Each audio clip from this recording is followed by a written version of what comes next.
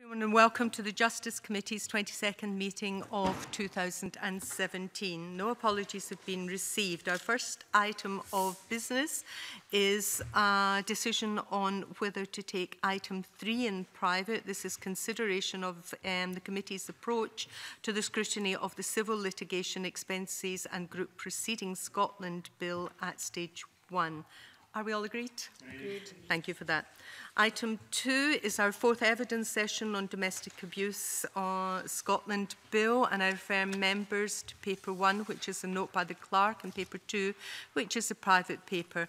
And it's my pleasure to welcome Dr. Marsha Scott, Chief Executive of Scotland's Women's Aid, and Heather Williams, who is the Chair of SWA Board of Directors and formerly the Manager of Ross-shire Women's Aid.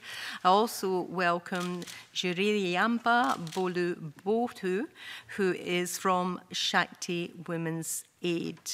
And can I say I'm very grateful to Scottish Women's Aid for providing written submissions. That's always very helpful for the committee. And with that, we now move through to questions from members. Anyone first? Mary, then John. Thank you, Convener, and good morning. I'm really pleased that you could all come this morning, and I do thank you for the evidence that you've submitted.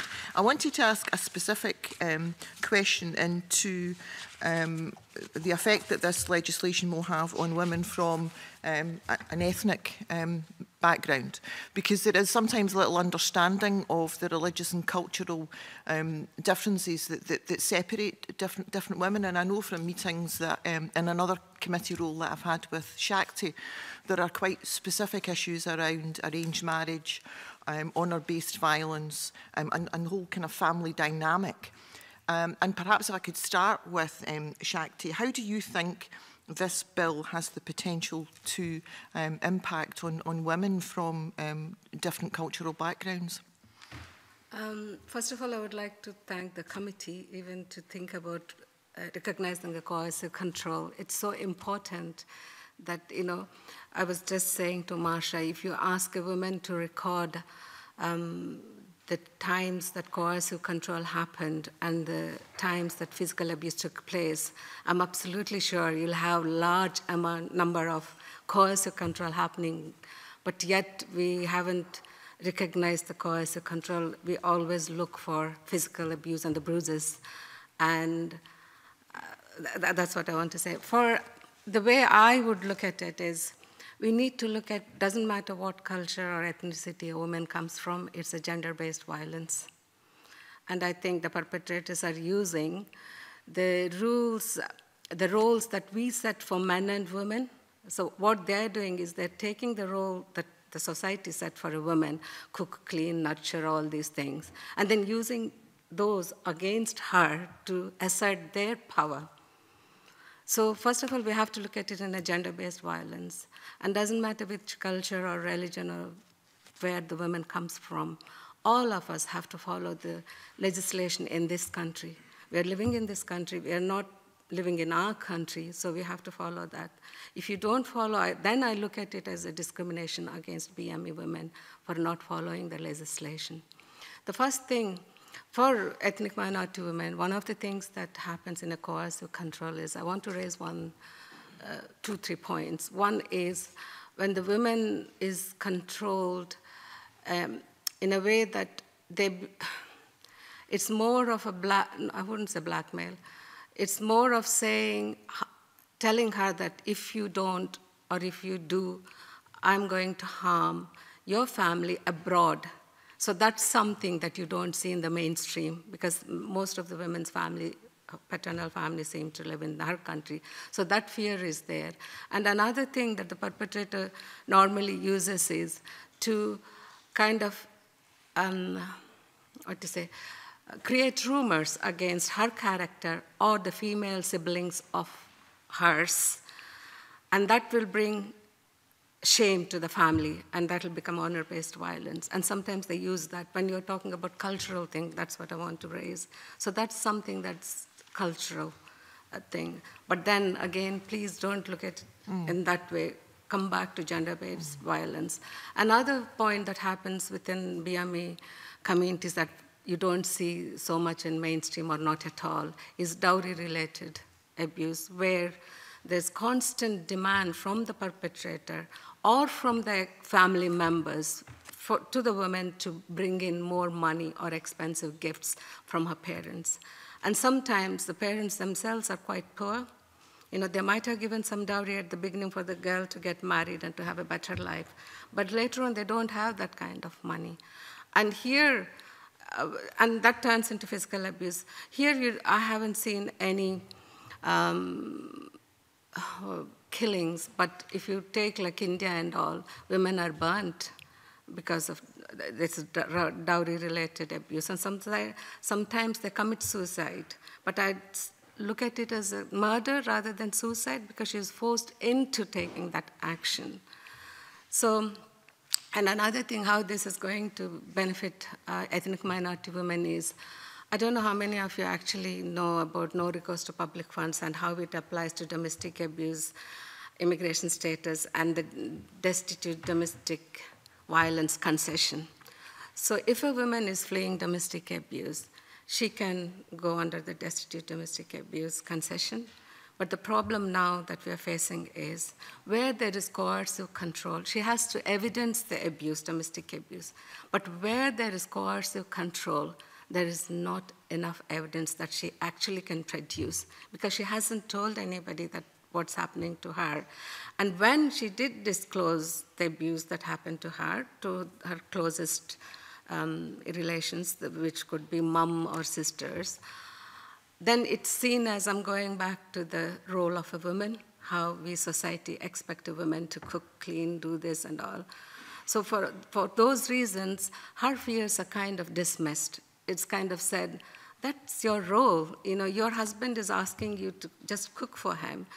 And we had cases where the husband wanted women to stay size 10 all the time.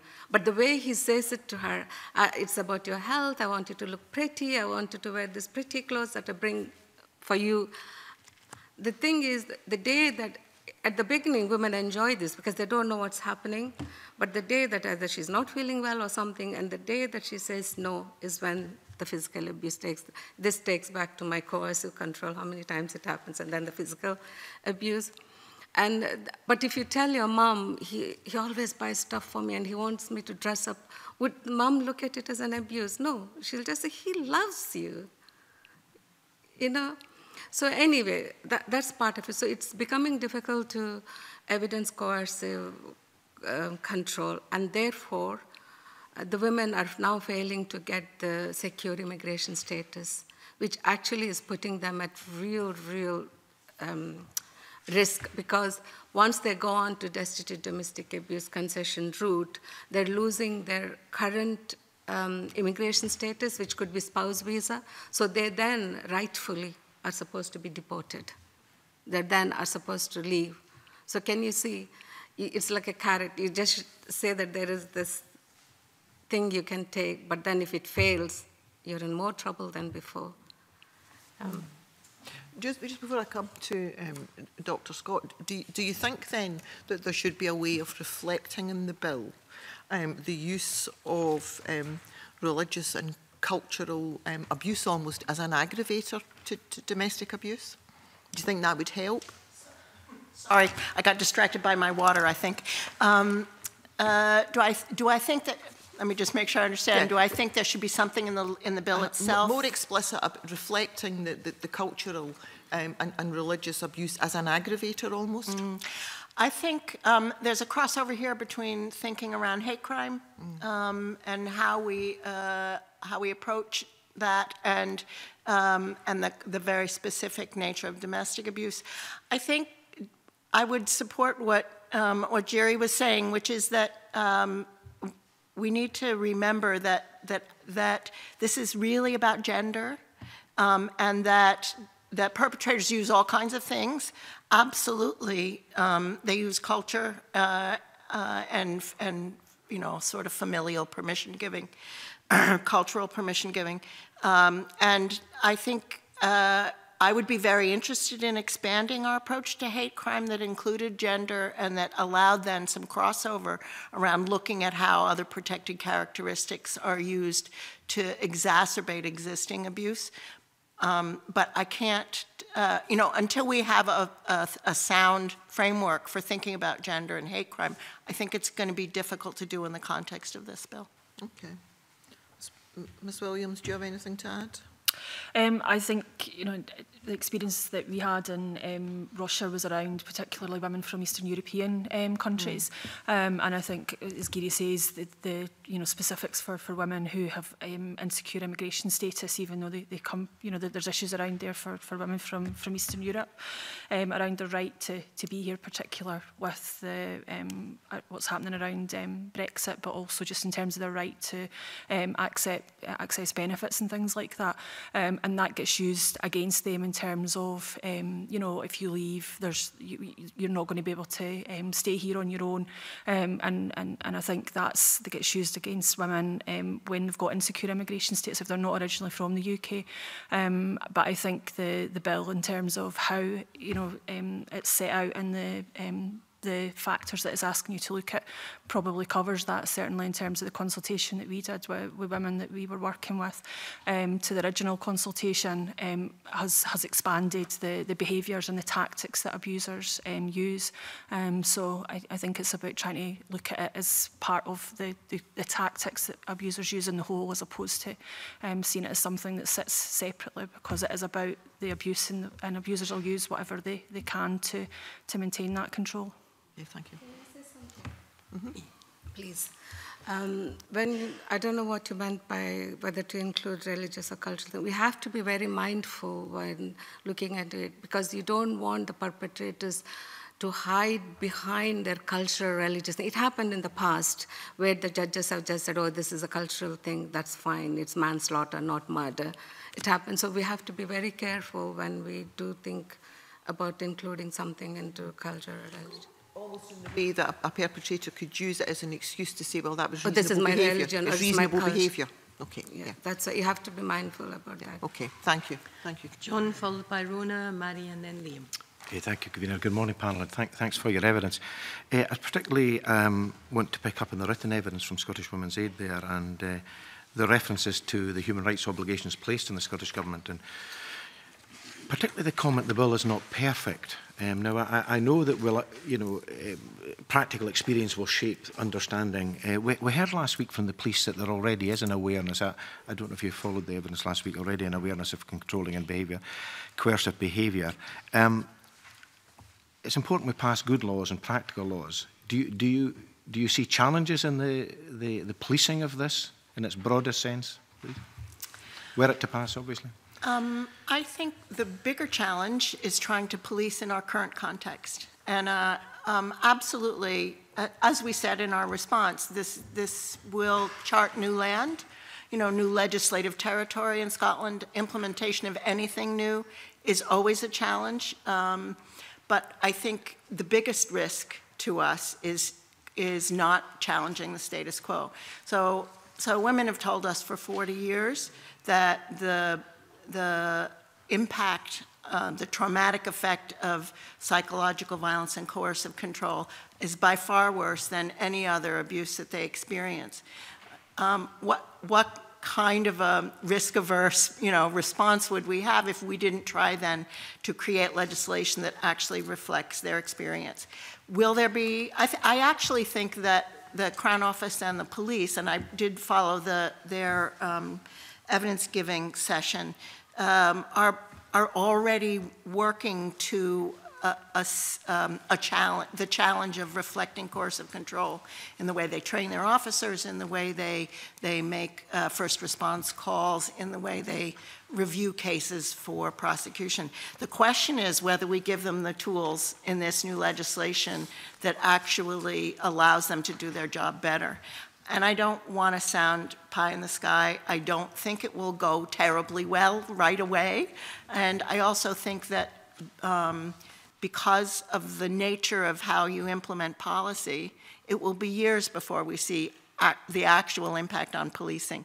And I think we have choices about whether we provide them with the resources that they need to do a better job or a worse job around this. But the last thing in the world I think either police are saying or that we are saying is that we should shy away from doing the right thing because we think our police aren't capable of policing it. Can I just clarify then, when you say resources, what do you mean by that? Are you meaning knowledge and the legislation? Thank you for that question. I think our biggest concern about this bill, well, one of a number, is that we fought really hard for a coercive control bill for a long time, and but we are very aware, and as a policy geek, I'm extremely aware that a policy instrument is only as good as its implementation. And I think we have a history in Scotland and in lots of other legislatures of creating very good policy and seeing very little change in people's lives as a result of it because we haven't paid attention to the challenge and task of implementation. For us, the biggest worry, I suppose, around implementation is there's a massive resource gap in terms of training in Scotland as it is around to implement Equally Safe. And this will be a big challenge for police, not just in terms of the new law, but in terms of behavior change at the coalface for police officers, in terms of support and supervision within their structures, in terms of partnership working so that social workers, healthcare, all of those folks understand the challenge. And if we really want, I mean, this will be transformative, potentially, this legislation, but only if we actually pay attention to having competent judiciary, competent legal systems, and making the rest of the system fit for purpose. Sorry, that was a bit of a rant, but I really would like to see us, and I would implore the Justice Committee's help with making sure that when we put a bill through that there's a chance that it will actually transform the lives of women and children. Okay, thank you very much indeed. Okay, Rona followed by Murray. Thank you, Convener. Good morning. I wanted to ask you about the defence of reasonable behaviour, which I know in your submission that you have some concerns about. I wonder if you could just expand on your worries about that. You state that it could be open to manipulation by abusers, and maybe you could just expand a bit further. Absolutely. I think it's important for us to note that in the final assessment, we're very happy with having the reasonableness test in there. We are worried because one of the features of many domestic abuse perpetrators is that they seem rational and reasonable and righteous. And so if you were to look at a particular incident, for instance, the test of reasonableness would be very scary for us because often from the outside, a particular incident doesn't look like it's a part of a pattern of coercion. But the context of this bill reassures us in the sense that what we have now is an opportunity and a demand, actually, that the criminal justice system look at the course of behavior and that they examine a particular incident in the context of that relationship. And since we are confident that the vast majority of professionals, officials, and indeed the public in Scotland don't think that it's reasonable to threaten your children, to threaten killing their pets, to financially abuse, to do any of the things that we know are regular features of coercive control. We are content that as long as the nature of the abuse is seen in the context of the relationship, that the reasonable test will actually be all right. I think, again, it's about implementation. And I also think that Heather and I were talking about this prior to this session, that what we need to really pay close attention to is that the threshold for reasonableness, for distress, for all of the things that have been being discussed at such length with this committee needs to be the same across Scotland. And that means that in rural and remote areas in particular, the infrastructure that supports understanding and application of the law needs to be as robust as in the Central Belt, where we have lots more resources. So were your concerns mainly that it would be open to interpretation in individual cases? I think the construct of the bill is sound. Again, the proof will be in the pudding in terms of the understanding of the judiciary and interpreting the bill.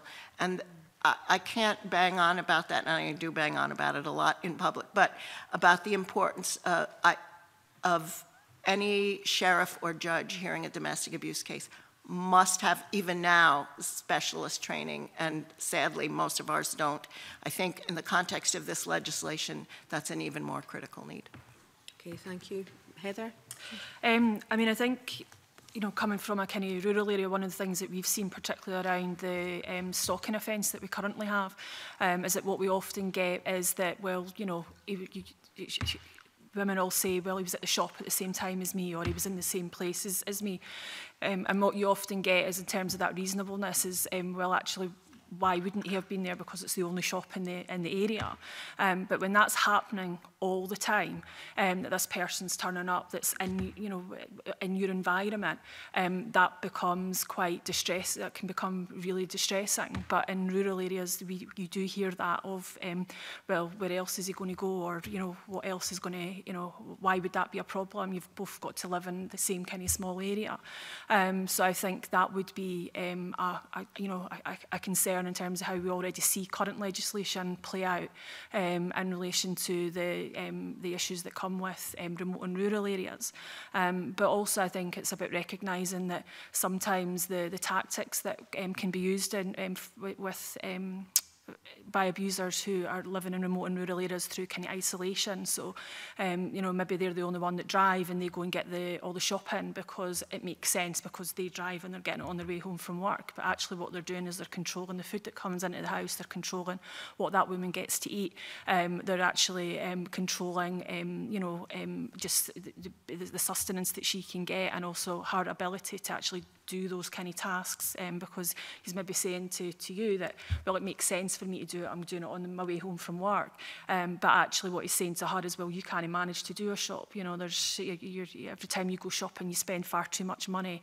And he checks the bin when he comes home to see actually what she's eating of the food that day, or that the kids have eaten as well. So I think it's about recognising that, you know, in terms of some of the tactics that abusers use, remote and ruralness can give make things look slightly more reasonable than it maybe would in other circumstances. And I think Marsha's right in terms of just in terms of the structures and the infrastructure that there is in rural Scotland. It's not the same as what we've got in the Central Belt. And for this bill to be successful, for it to have that transformational change that we believe it can have, that has to come along with proper training for the sheriffs and for the judges, for the Crown Office and for the police, and for other professionals. At the moment, there's too many people who still don't understand domestic abuse and the dynamics. What you've just said highlights what Dr. Scott was saying about the need for specialist training. Yeah, thank you. Mary? Sorry, yes. I'm sorry, I have to say, because, yeah, I feel you need to know. One of the things, when it comes to BME families, you need to consider the extended family members' involvement, and sometimes the women and men have the same families, because in Islam, women and men marry their cousins. So your family is her family, and sometimes actually the coercive control is there, you know, when you have the contact issues with the children or something. But then if she is visiting her family, but that family is also his family, so he could be there, and that's arranged by the extended family members, and she doesn't know anything about that. She's just visiting her sister or her cousin, and he happens to be there, although he has orders not to approach her. But then how are you going to say he's doing wrong? Because he's not doing wrong. He'll just say, I didn't know you were coming here, I'm here. Mm-hmm. So just to know that kind of manipulation as well, please. Thank you. That's helpful. Mary Renly. Thank you very much. Well, a couple of the issues that I was going to raise have already been touched on by Mary and by Rona as well, because I thought it was really important what you said. Quite a few of the things that you've mentioned this morning, because we heard privately from some victims of domestic abuse, and we'd had a Shakti representative at our group as well, and it was hearing some of those particular issues there. One woman that we spoke to, I mean, she talked about the influence of her mother in that situation as well, and you know, how that, you know, just encouraged to kind of put up with it in a way. And also the no recourse to public funds, and, you know, actually seeing the impact that that has on people, you know, in a situation where, like you've mentioned, the immigration status is up in the air, and, you know, there they are entitled to nothing and have no, especially when they have children here as well. So I was really glad to hear that raised.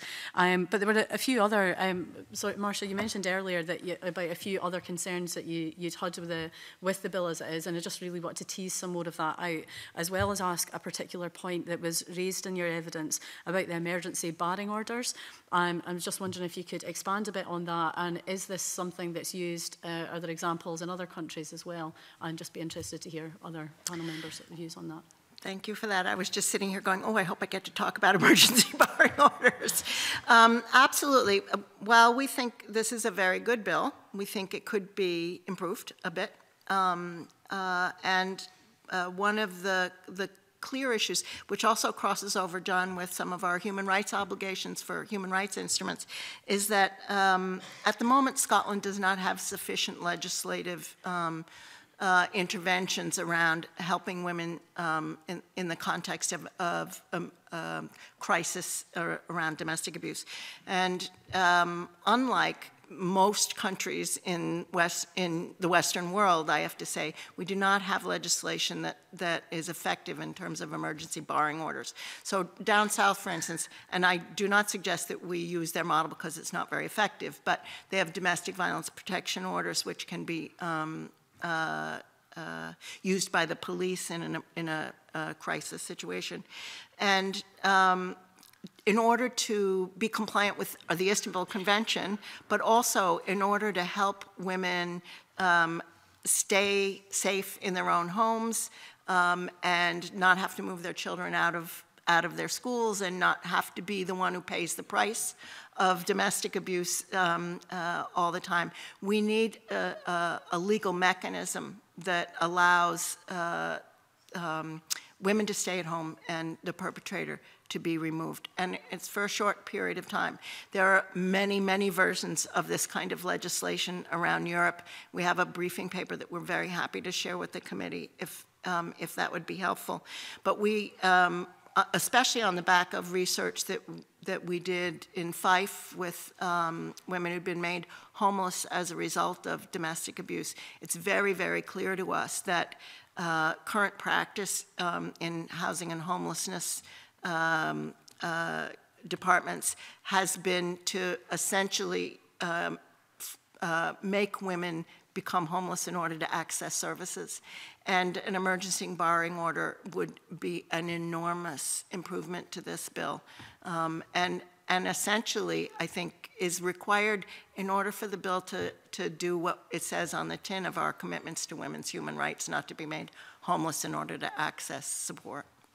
So the other thing that I would say in terms of the bill, and I think you will have seen some of this in the consultation responses from our colleagues in the children's organizations also, we struggled really long and hard, and I just need to put down a marker to say that there has been, as Michael Matheson pointed out when we launched the bill, when the bill was launched, that there's been unprecedented engagement with the voluntary sector organizations on the development of this bill. We absolutely hated the first version, which was years ago, and I think the extraordinary transformation of this into a bill we can support shows a really good, the way that policy should be made.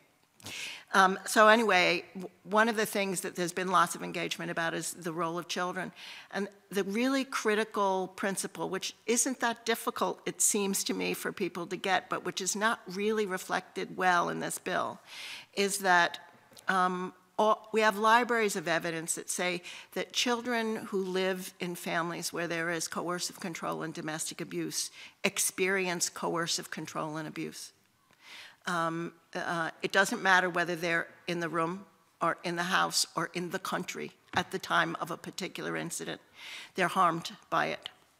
Some more than others, but the reality is that that is the very nature of domestic abuse, that children are used, but also children are controlled. We wanted that reflected in the bill somehow, so that in particular, when we then saw the bill leave the criminal justice sphere and move into the civil justice sphere, that children being victimized by a perpetrator of domestic abuse did not get completely lost in the process then that looked at contact and visitation decisions made in the context of civil law. So we were hoping that we could have something in which absolutely children are victims of domestic abuse only when their parent is a victim of domestic abuse.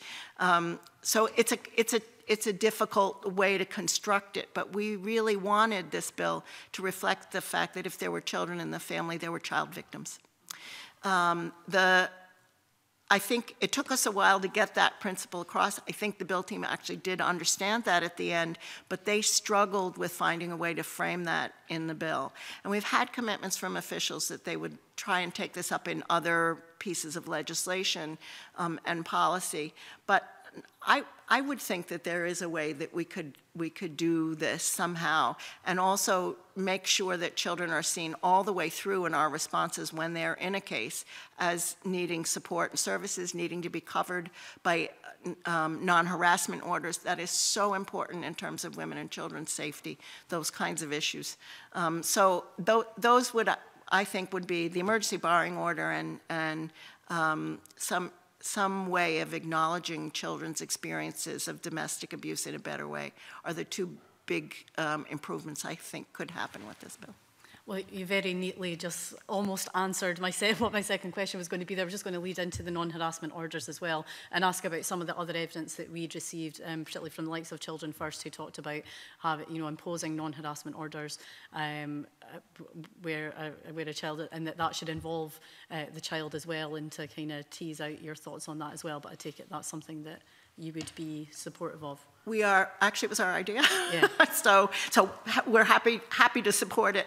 I think it is really, really important that that we understand that at the moment non-harassment orders do not work well for the vast majority of cases in Scotland. And I know that one of the consultation responses was from an anonymous person who has been in touch with us and was citing some research that she did in her area that said out of 500 convictions of domestic abuse, 30, there were 30 non-harassment orders. They are not working. They're really a problem for women and for the system itself.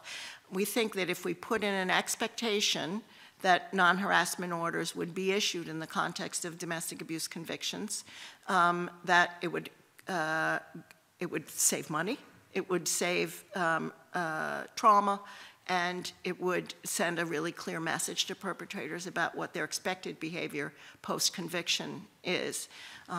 It's critical that they cover children, because if they just cover the mother, there is a massive then tool for further abuse in the context of approaching children. So, and non-harassment orders that cover children are also a feature in lots of different forms of legislation across Europe. So it's not like we would be, plowing a whole new furrow kind of around that, excuse the cliche. But I think it's something that could make this legislation so transformative for children. Okay, thank you very much. Thank you. Okay. Moving on now, Liam, then Oliver. Thank you, and good morning. If I could maybe follow up a couple of points that have been raised by colleagues and then move on to a substantive point that hasn't yet been touched. Dr. Scott, earlier on, it was interesting, and probably rather refreshing, your suggestion that you didn't necessarily anticipate the legislation, if implemented, having a dramatic effect immediately. I would contrast that a bit with what we heard last week from the Crown Office and Police Scotland representatives, who talked about their expectation that this would give a greater degree of confidence and certainty, and that what we would see was an increase in numbers of women coming forward to raise concerns and complaints.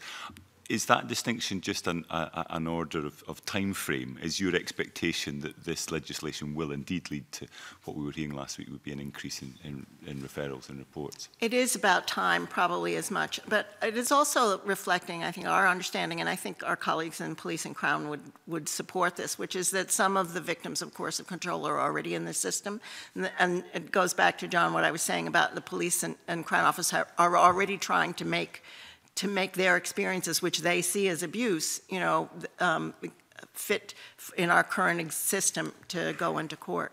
I mean, any policy that's implemented generally takes quite a long time to have an impact, particularly something that relates to what is really seriously the biggest violation of women and children's human rights in Scotland, and has massive numbers attached to it. I think that the areas where it will have the most, where it will be the most challenge, is not actually Police and Crown Office, but it's health, social work, the officials and the public sector that engage with women and children experiencing domestic abuse every day and never see them.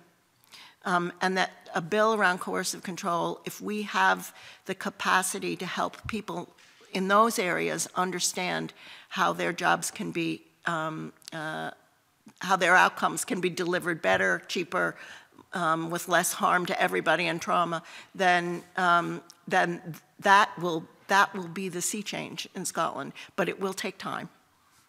I'll just follow up a couple of points that Mari was probing with you earlier. In relation to non-harassment orders, is it right to say that you're supportive of a system whereby such orders would have to be considered by the courts in relation to domestic abuse cases, or there would be a presumption that they would be applied? Because I think there's a nuanced difference between those two. And the other point was in relation to coercive and controlling behaviour and the impact on children. I mean, I know that there is a concern around any requirement that the children has to be either present in the room or within earshot.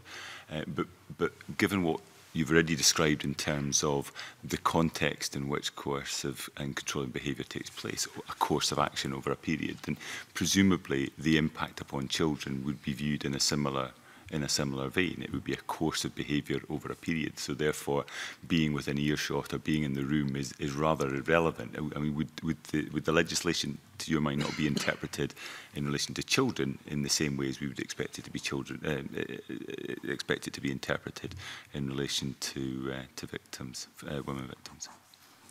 I can't remember what the first part of that was. First one was on the non-harassment orders, presumption. Yes, the nuance of that.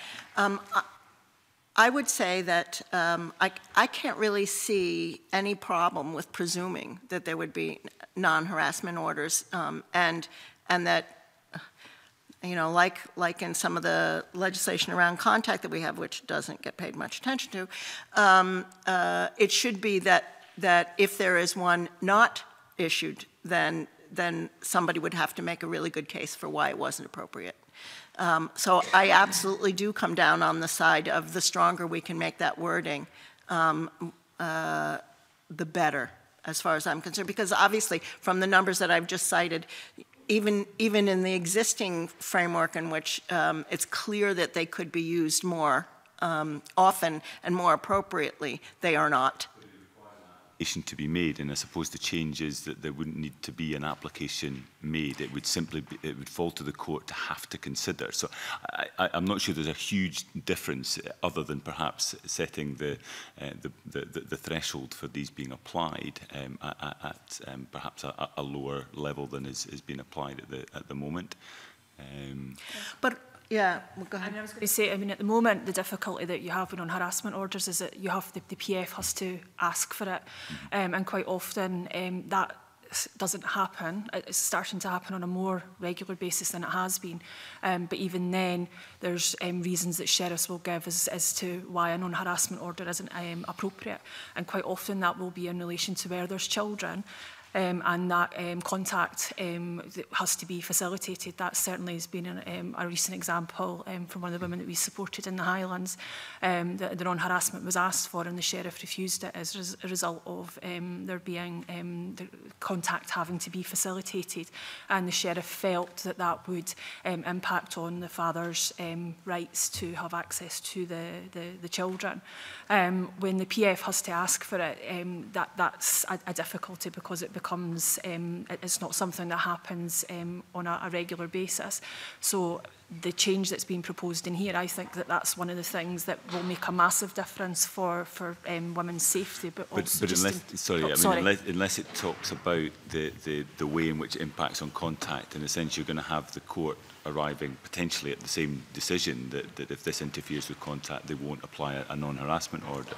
I'm not sure whether the legislation will address those sorts of situations. But I think at that point, one of the things that we need to be looking at is, in those circumstances with this, if we're looking at the non-harassment order also applying to the children as well as the women, then, and that's what we're asking the court to consider, then yes, at that point it would impact on a father's rights to have access to children. However, domestic abuse is a parenting choice and it impacts on the children and young people. And therefore, as a society, we need to be saying that if your behaviour is impacting negatively on your children, then actually, if you can't behave in a way that's appropriate, then do you have a right to have access to your children if you are impacting on them, and if your behaviour is impacting on them negatively. But I think having the courts the sheriff having to consider a non-harassment order as standard actually will be a big step forward, because at the present moment in time, if a non-harassment order isn't provided, you're then having to look at going through the civil courts for an interdict, which takes time, takes a lot of stress, and distress can be caused through having to go through the civil part. But also in terms of women who work, they have to pay for it. And if it's not defended, you're looking at least £1,000. But if an interdict is defended, you're looking at upwards to about £10,000 it would cost someone to actually have an interdict.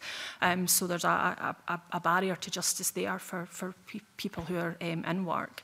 But also the process that you then have to go through if it's a civil interdict as opposed to it being a criminal non-harassment order. Some of the Justice Committee members heard from one of the women that we supported in your last inquiry into the operation of the Crown Office Procurator Fiscal Service, and she spoke about how she's had an interdict with a power arrest for the last 5 years. The power arrest only lasts for 3 years, and she's had to go back through the courts to have the power arrest to have the power arrest made again, and that's then been breached, and she's now in the process of trying to take it back through the civil courts to have the civil interdict, to have the court look at that. And we're now a year almost down the road of when all this kind of happened, when he breached the interdict, and she's still no further forward. So there's massive issues with how women get protection through the civil process. So actually having a criminal non-harassment order, which is imposed by the court, which actually says this is the standard of behaviour that we expect, and if you don't meet this standard of behaviour, then that is an offence and you will come back before the sheriff, is actually something that will make a massive difference. Okay. Thank you. Just following up on a separate substantive point, I think we've heard pretty much universal support for broadening a definition, recognising the extent to which domestic abuse happens in non-physical respects as well. But we've at the same time heard some concerns that the threshold for that abusive behaviour is perhaps lower than might be necessary. It's been contrasted with the legislation introduced south of the border from the end of 2015. Andrew Duquel, in his evidence to us, suggests the key aspect is ensuring that the thresholds for criminalisation are sufficiently high. In my submission, I direct you to the English legislation, which provides that the harm that is caused to the complainer has to be of sufficient severity and have a significant impact on their day-to-day life. And he suggests that there's a risk that we criminalise what may be bad, possibly just unpleasant behaviour, but not necessarily what should be targeted as abusive, with a coercive and controlling behaviour.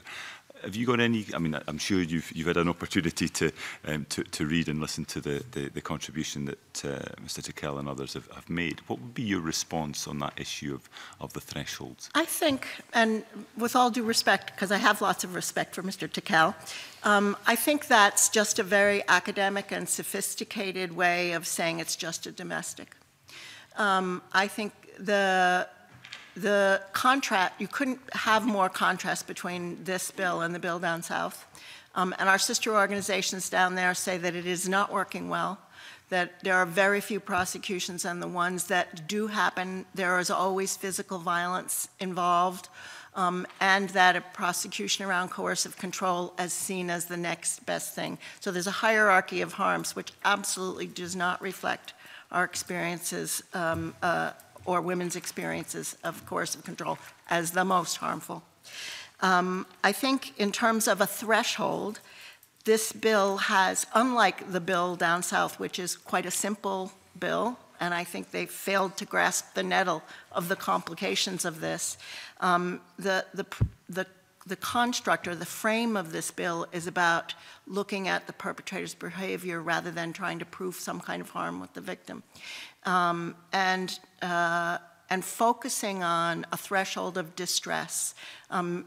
Despite the fact that distress is already an existing concept used in Scottish legislation and in other laws, is again about, well, is this just a domestic? Are we somehow interfering in family life in ways that are inappropriate? But as you will well know, having looked at this bill, there are multiple tests in this bill that mean that trivial behavior, mundane, bad behavior on the part of all kinds of folks in families are never going to make it through those sets of tests. And there's no will in the system, really, to make that happen, I don't think.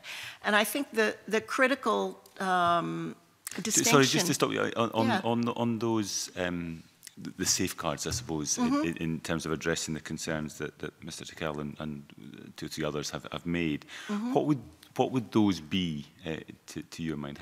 What would you say would give some confidence that, as you say, that the distress levels which are known and understood in a legislative context in Scotland? Well, I would refer you back to what Anne-Marie Hicks's testimony was, because I think she said it quite eloquently about all the ways that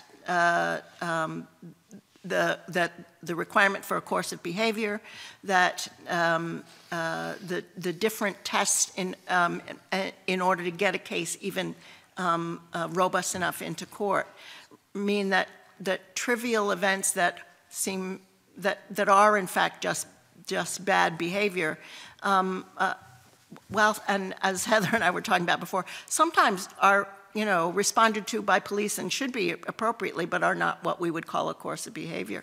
I think the problem with looking at the threshold as an academic exercise, which I think Mr. Tickell did, is that kind of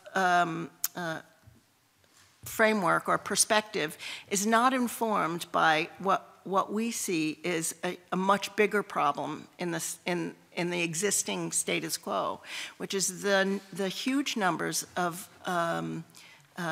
cases of domestic abuse that never even come into the courts. So the legal academics never see them. The professional societies never deal with these cases because the vast majority of them are just never wind up in the criminal justice system.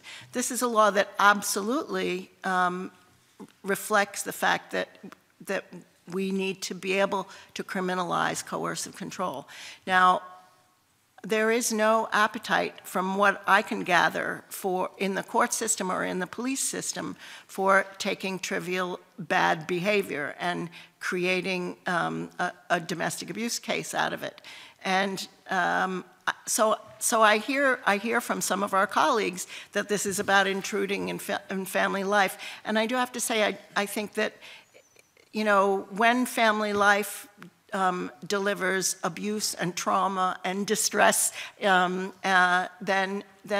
absolutely we should be interfering in family life, and we don't want that kind of a family life for anybody in Scotland. And this focus on a threshold has, I think, always been an attempt to push the human rights aspect of women and children's experiences of domestic abuse out as only applying in public sectors. And I'm so proud that this is a bill that actually challenges that. And I think that I can't really speak to the, yes, there will be, you know, if and when this bill passes and gets implemented, there will be misguided attempts to use it. I think my biggest fear, and I know our biggest fear in Scottish Women's Aid, is that perpetrators will try to use it to control women, because that's exactly what happens now with our existing legislation. But that's much more likely to happen, and even so, we are willing to take that chance in order to have an improved tool. Thank you.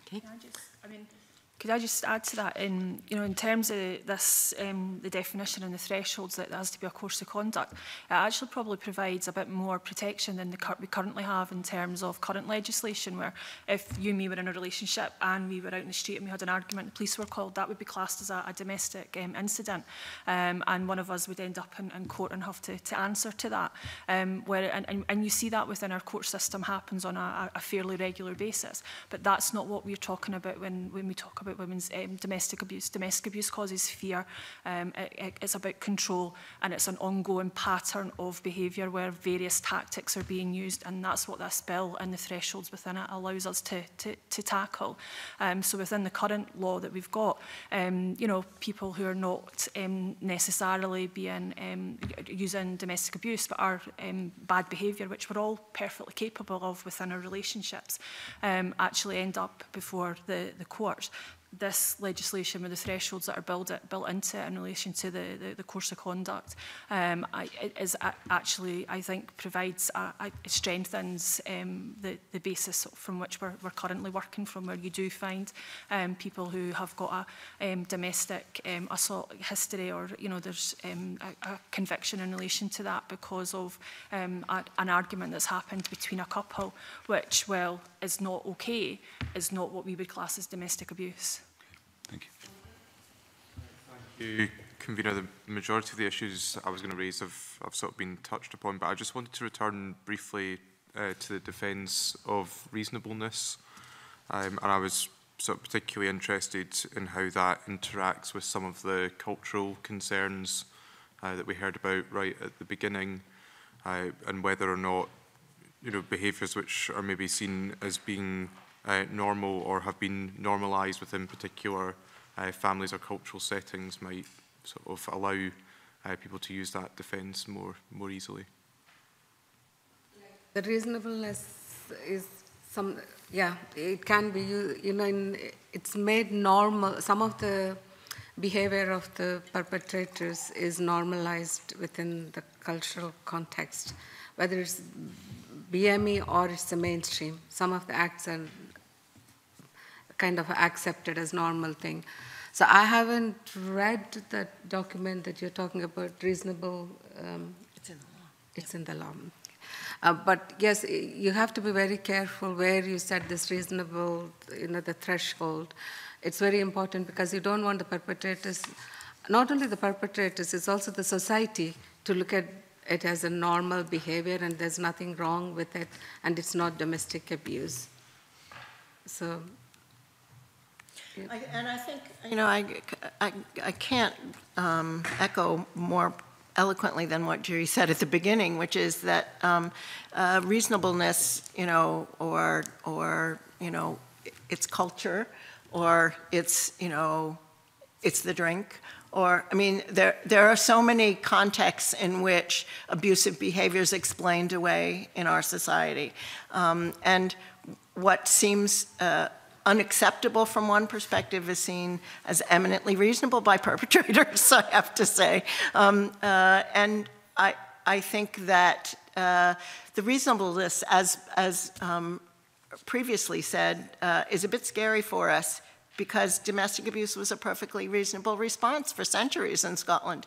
But I actually do have faith that the system, especially if it has the training that it needs to do this well, will use that test to set a new standard in courts, but also in Scottish society, about how it's reasonable to treat your partner and your children. And also it depends for whom is it reasonable. Is it for the courts and for us, or it's for the women the behavior is reasonable? That's what we have to look at it.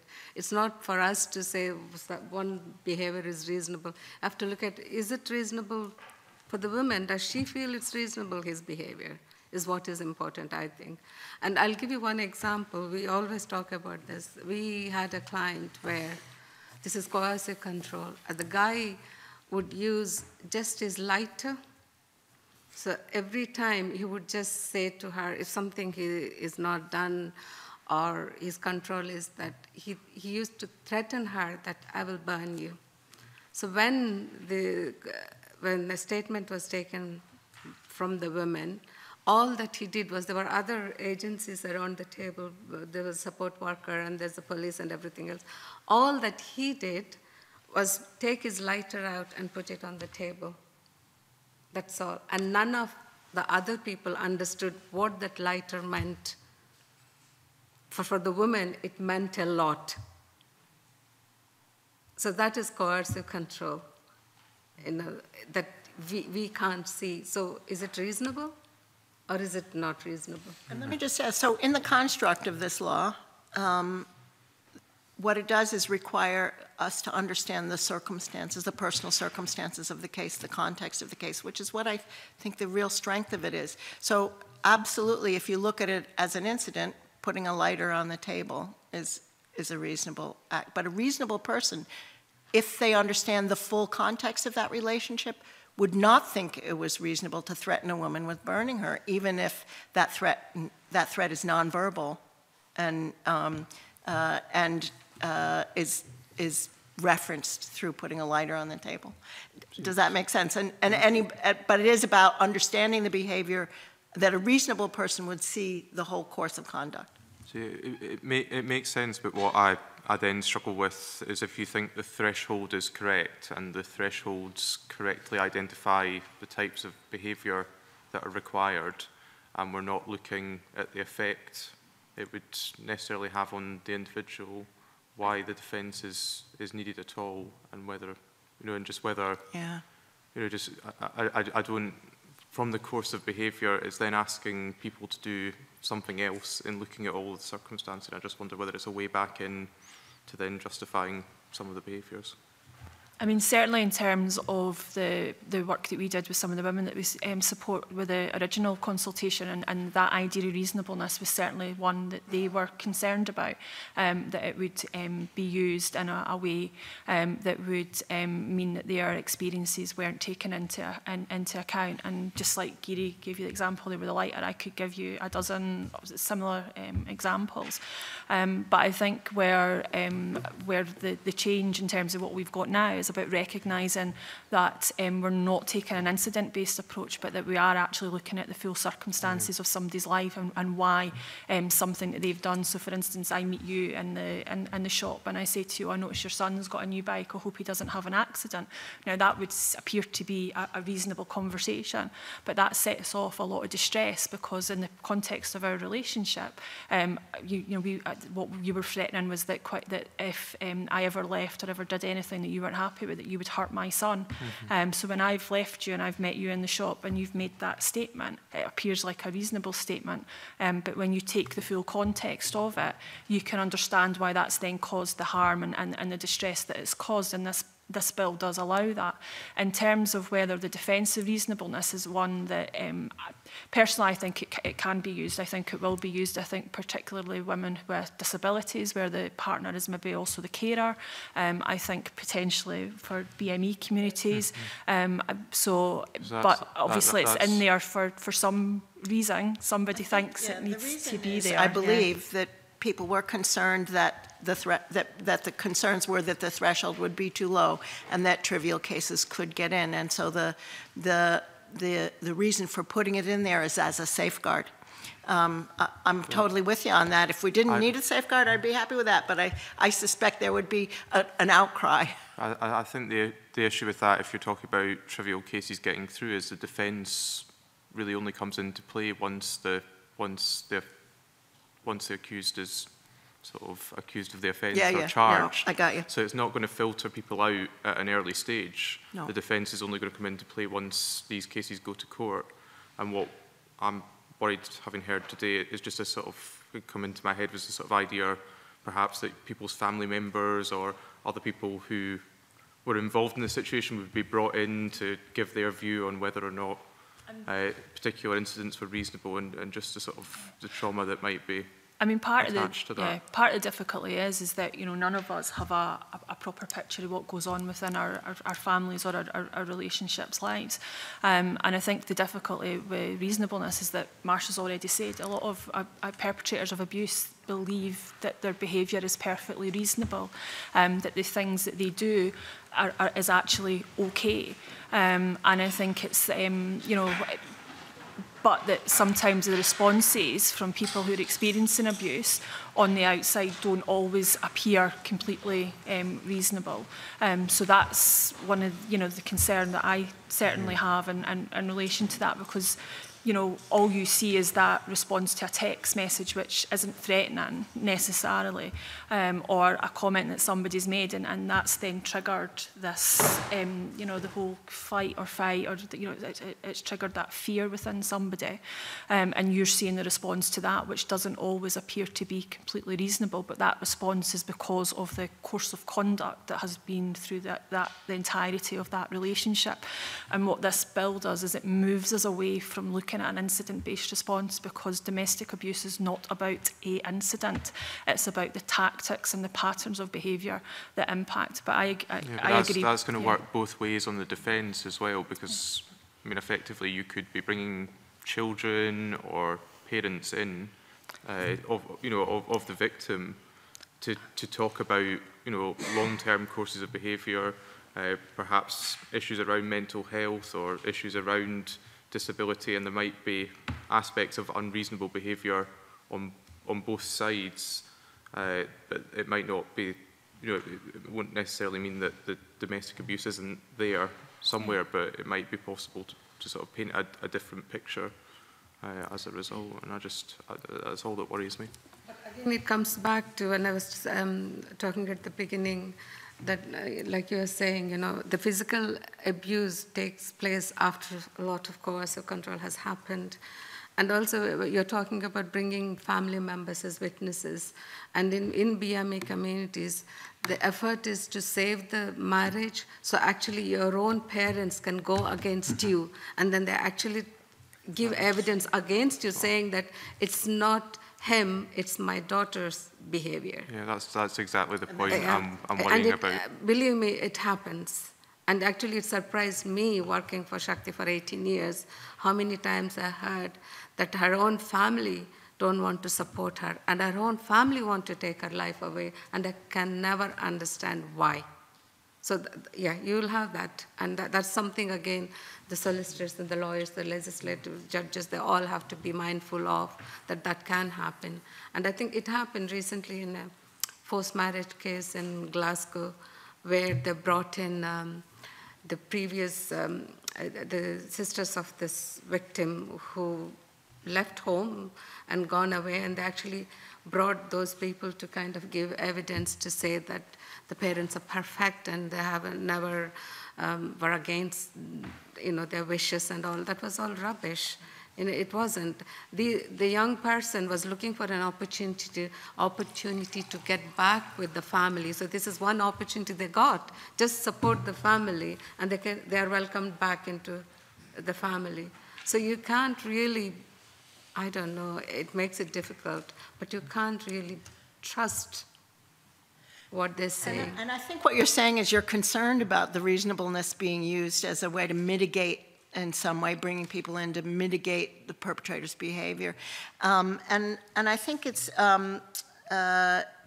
important, and I was just looking at trying to find the exact language around it, but I think it was conceived of as a mechanism to allow us to focus on the perpetrator's behavior without having to prove specific harms to a victim. And there's a whole lot of good reasons for why that is, which we undoubtedly don't have time for. But I think that was, in the drafters of the bill, I think the reasonableness needed to be there for the very few small cases in which there was some reasonable explanation for a series of behaviors that might, on the outside, look abusive. And so in the context, perhaps, of somebody who has guardianship of somebody, and it's their job to control certain things that in a independent relationship they should never be controlling, but also to allow mechanisms for keeping the focus on the perpetrator's behavior rather than the impact on the victim. I hear your concerns and I share them, but I think in the long run, we would rather have the risk be on that side than to move to a bill that required proving harm, which is enormously problematic. Okay, no, that's super. It was just a slightly different question, which leads on just when we're talking about family relationships and other bits and pieces. Do you think that the offence covers all of the relevant parties, or do you think we should be looking more perhaps at sort of elder abuse, the use of other family members, how it all interacts? Do you think that it's too narrow, just looking at partners, ex-partners? Considering that we've fought for 20 years to keep this definition, possibly my answer to that would be no. I'm very happy with it. I will say, as one of, before I ever worked for Scottish Women's Aid, I was one of a team of University of Edinburgh researchers who did the first research in Scotland, or in the UK actually, on older women and domestic abuse. And I can tell you that what we found was shocking about the invisibility of older women in police reports, in social work assessments, in all kinds of things. But the problem there was not that they weren't covered by the law. They were absolutely covered by the law. The problem was that the minute they got over a certain age, then it became defined as elder abuse. And people who ordinarily would respond robustly in the face of domestic abuse to a younger woman didn't see it, didn't identify it, and didn't respond appropriately. So from our perspective, and I know there will be some people who will provide evidence to the contrary, we think that there are adequate protections in this bill for people of all ages if it's used appropriately. The difficulty, of course, is that the service providers who are providing services for older women and older men need to understand domestic abuse, which is the biggest problem. I suspect Giri and I might disagree on other family members, but we are really committed to Scotland continuing in its proud tradition of understanding this as gender-based violence, and we are absolutely concerned that if you start to broaden it, then we have this bill being confused with child abuse legislation, with a whole variety of other difficulties that take our eyes off the prize of gender. Do you want to say? Ben, followed by Fulton, then Stuart. Thank you, Convener. A large amount of the areas in which I wanted to ask questions on have been covered, but there are a couple of, one specific and one general query. In terms of the specifics, I just wanted to absolutely clarify there's been some discussion in previous committees around the inclusion of recklessness within the definition. And I just wanted to, I know at Scottish Women's Aid you clarify your support for it in your written statement, but it would just be good to hear from others and yourself as to why you agree with the inclusion of that.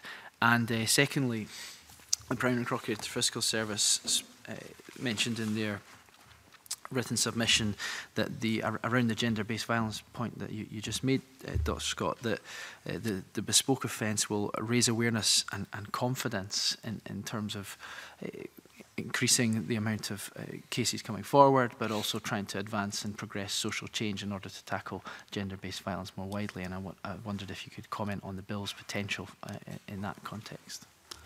Absolutely. I think I referred before to the fact that that for 40 years we've been hearing stories about the impact of domestic abuse in the context or in the form of coercive control on women and children, and the failure to have a legal instrument that would respond to what they have told us for 40 years sends a powerful message to women and children that their experiences of trauma are not of that much interest to us as people who make policy and law in Scotland. Not that I make policy and law, although happy to try. And I think the fact that we had such powerful testimony from the Crown Office and the police, were the folks, along with our services, who are closest to the coalface, who are closest to the experiences that you heard about in this evidence session that our survivors provided, that they have been trying to make law that is not fit for purpose work in these cases.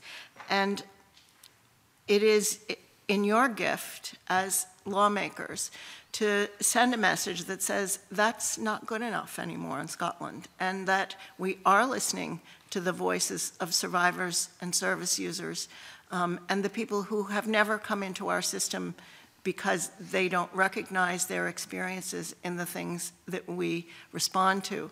And this is an opportunity for Scotland to stand above, actually, every other legislature that has made laws around domestic abuse and coercive control. If this bill gets passed, as Evan Stark says, it will be the gold standard for statements, both in law but in morality about what is okay.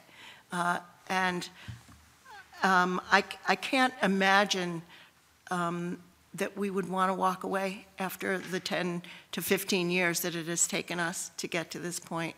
Absolutely, the detail can be debated and should be debated, but the challenge is clear in terms of law that fits, that acknowledges women and children's rights as human rights, and the opportunity is huge, I think. And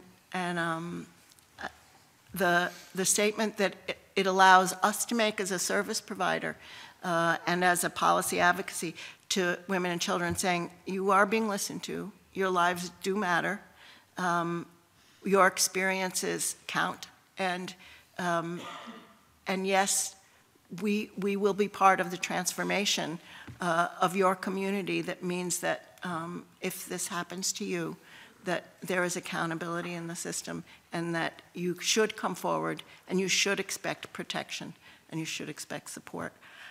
I know I've had a wee rant there, but I thank you for that question, because I think it's easy to get caught up in the nuts and bolts of legislation, especially because that's what you all do. But from our perspective, the ability to go out to the 36 service communities in which our services are based and say, you have a bill that reflects what you have said you would like the Scottish Parliament to do about domestic abuse in Scotland. Now let us all make it so. It is a consummation devoutly to be wished. Thank you. And just from Ethan Gray, in terms of inclusion of recklessness, just for clarity, are you supportive of that? You want me to? Yeah. In terms of recklessness, that's very much connected, I think, with some of the discussions we were having about reasonableness, which is what are the hurdles in the bill that that ensure that this law will not be used for trivial purposes or to prosecute people who are not being abusive, or and we quite like the concept of recklessness because it again helps us create a focus on the abusive behavior rather than on the impact of the victim. So instead of having to prove, which, as I said, is hugely problematic, whatever serious harm might be, which is what's in the law down south, what we have is a statement about somebody either knowing that something is harmful or being reckless in the face of it. And recklessness in that context is not a new concept for us in law, and I think it's quite a nifty application of it here, to be honest. Nifty not having a lot of gravitas, I understand, but in the sense that it's a mechanism that comes quite easily to hand in terms of, well, you should have known. If you did not know, you should have known. And we talk about reckless driving. We talk about all kinds of things that are at that test of recklessness. And I think in this bill, it's quite a good tool for helping us create a robust case that abuse has happened, and without having to prove harm. Does that reply specifically enough? Yes, thank you. Thank you. Conscious of time, so if the questions and the responses could be as succinct as possible, that would be very helpful. Fulton, followed by Stuart. Thanks, Convener. Thanks, panel, for your evidence. The evidence that I think has been very rich and that I personally agree with fully, and it's great to see all three of you so enthusiastic about the legislation. Going back to the issue of non-harassment orders, you talked about why they should be used more, which I agree with, as I said, but can you talk about how you think they could be made more robust when they are used? I know it's a small number that you cited earlier being used, but my own experience from being a social worker before being elected is that in many respects they're not particularly effective as well. And have you got any ideas how they could perhaps be more robust? I mean, you're absolutely right. Sometimes the non-harassment orders aren't as effective as they could be, and part of that is about how they are then policed. There's a specific example I can give you is of a woman that we've worked with for quite some time, and a non-harassment order was finally imposed as part of the sentence, and the non-harassment order has been breached on a number of occasions, and it was finally taken back to court, and then there was nothing happened basically because it didn't meet a sufficiency of evidence. And I think part of that is that breaches of non-harassment order can be a bit like a lot of the time it's that kind of stalking and harassing kind of behaviour that's ongoing, that's seen as being low level. So for instance, the car driving by and revving the engine, all times of the night, of being at the school when she's going to pick up the kids, those types of things. And I think it's that sometimes I think trips it up, is that it's not seen as being, it's not a threat, it's not me coming up to you and saying, you're using offensive language or threatening behaviour. And I think that's the difficulty, is that our system doesn't police that particularly well. We expect that when we talk about domestic abuse that the behaviour is abusive, that it's me shouting at you or it's me using offensive language or actually threatening, whereas a lot of the time the behaviour is more subtle than that. And at this point in time, it doesn't lend itself to policing that particularly well. However, with the new legislation, that type of behaviour would potentially be covered, and a lot more, or there's more scope for that to be dealt with. And I think it is about having to get ourselves away from the idea that domestic abuse is about threatening abuse in that respect, that we can intimidate people in lots of different ways. I suppose one that comes to mind and we've used recently in schools that we work in is the debate between Hillary Clinton and Donald Trump.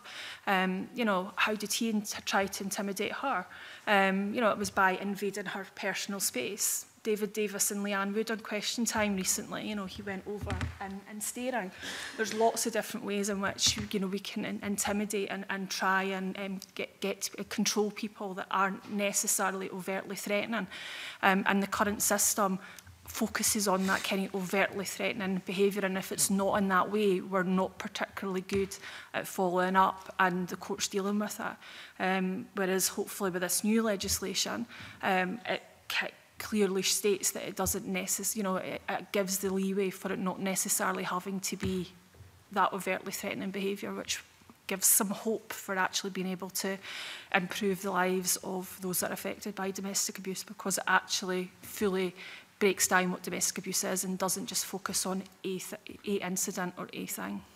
Let me just add to that. I think there is some opportunity, and it's a bit of a techie response, I suppose, but for better use of some of the technology, for instance, in the electronic monitoring and those kinds of things that we are just beginning to explore, I think, in Scotland. And it would be very, I think that it would add some robustness to policing and responses if we explored and invested in electronic monitoring capacities to support some of the policing. It would help provide evidence, but it also would provide a significant amount of reassurance to some women who are not convinced that the perpetrator is going to abide by a non-harassment order, and this is an important and that if and when he breaches it, that the police will respond appropriately. But I think the opportunity to support some of that policing with technology is potentially fruitful. Do you think as well that, and I know this is something that will maybe only develop once the bill is implemented and work in an area you've talked about as well, but do you think that in terms of how these non-harassment orders are actually managed, that there's work that can be done around, what work has been done with the offender and what work has been done with the victim, and where that fits into the length of time that maybe a non-harassment order is in place, because obviously, like anything, you wouldn't expect a non-harassment order to be an indefinite thing. However, the nature of that relationship might not change forever, or it might not change at all, or it might take a long time to change. So I think that there is work to be done there as well. And I just wondered, very briefly, given what the convener said, what your thoughts are on that. Well, go ahead. I mean, the reality is that in terms of the outcomes at court, that there's not enough work being done with perpetrators of abuse. The system in terms of the Caledonian Project, etc., is very, very sketchy across the whole of Scotland. The Highlands, for instance, there's the respect work gets done on a one-to-one basis, but it's only with very, very few perpetrators, and it's those that are seen as being at the kind of higher kind of end. And the difficulty is that unless we address the behaviour, then they will either go on and continue to abuse that partner, or they'll find another partner and they'll start to abuse them. And ultimately it's the perpetrator's abuse behaviour that needs to be addressed, and at the moment we're not particularly great at doing that. If I'm not mistaken, there actually have been, and maybe these are down south, but some lifetime non-harassment orders. So, I mean, I think that's a tool that will be used very, very rarely, but potentially needed in rare cases. But I do think there's a continuum, exactly as you describe, of response, and that there would be an opportunity for work with perpetrators, which I am not an expert on, to integrate behavior in compliance and non-compliance around a non-harassment order into understandings of how behavior change is needed in order for a perpetrator to respond appropriately to whatever treatment is being offered. For the BME, implementing the harassment orders is a bit complicated, like I mentioned before, because of the family dynamics and the extended family members. There might be harassment orders on the man, but to implement them is difficult because in one case, for example, Caledonian were involved in supporting the man and we were involved in supporting the women, and there were interdicts and all, but the thing was the children were taken to the grandparents' house where the man would visit. So he's actually not breaking any rules. He's not asked not to visit his family home. So he was visiting, and the women would leave the children there. She didn't want to, but again, it's because of the family pressure. And she's actually not telling us that that's what she's doing. So for that, she's been blamed. because she is the one who is putting the children at risk by taking them to the grandparents' house, and he would visit the children there and see. So implementing is sometimes quite complicated. So maybe these things, when you're forming a bill, you have to take into consideration how are we then going to protect women from being blamed from these kind of situations. That's all I want to say. And it happens more often, although I gave you one case scenario, but it happens more often. There was one woman, there were interdicts on the guy, but she was no recourse to public funds, so she had nowhere to go. Therefore, her in-laws, who are parents of the husband, offered her shelter. They said she could stay with them.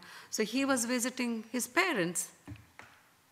And there were no interdicts for him not to visit his parents' home. So how are you actually going to implement unless you have some kind of additional legislation to protect women from that kind of thing? So actually, in that case, she is the one who is breaking the rules. It's not him, by allowing him to come in. So. Yes, we are very much over time now. So Stuart, if you could. Try and keep this very brief. I just wanted, because I've heard different views at different times from the panel, whose reasonableness is it? Because clearly when we're in court, there are three reasonablenesses.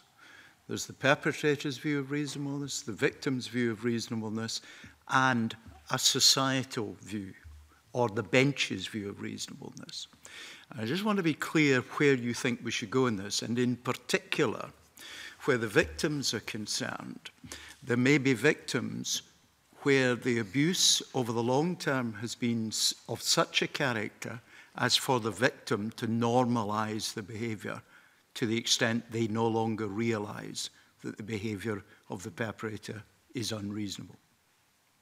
Secondly, the victim may lack mental capacity, in particular in older couples where the victim may, for example, be suffering from dementia and therefore lack the mental capacity to make any assessment of whether reasonableness in relation to the behaviour of the perpetrator. So whose reasonableness is it? And in particular, given that judges will tend to come from a particular social strata that may be disconnected from the day-to-day experience of the wider public, where does reasonableness come? And I finally say, I'm quite convinced we should not incorporate a definition of reasonableness in the legislation, because the facts and circumstances have to be brought to bear. Now, that was a long question. Can I have a short answer? The very opposite of a succinct question, but if you could have succinct answers, please. Quickly, I will try really hard to be quick.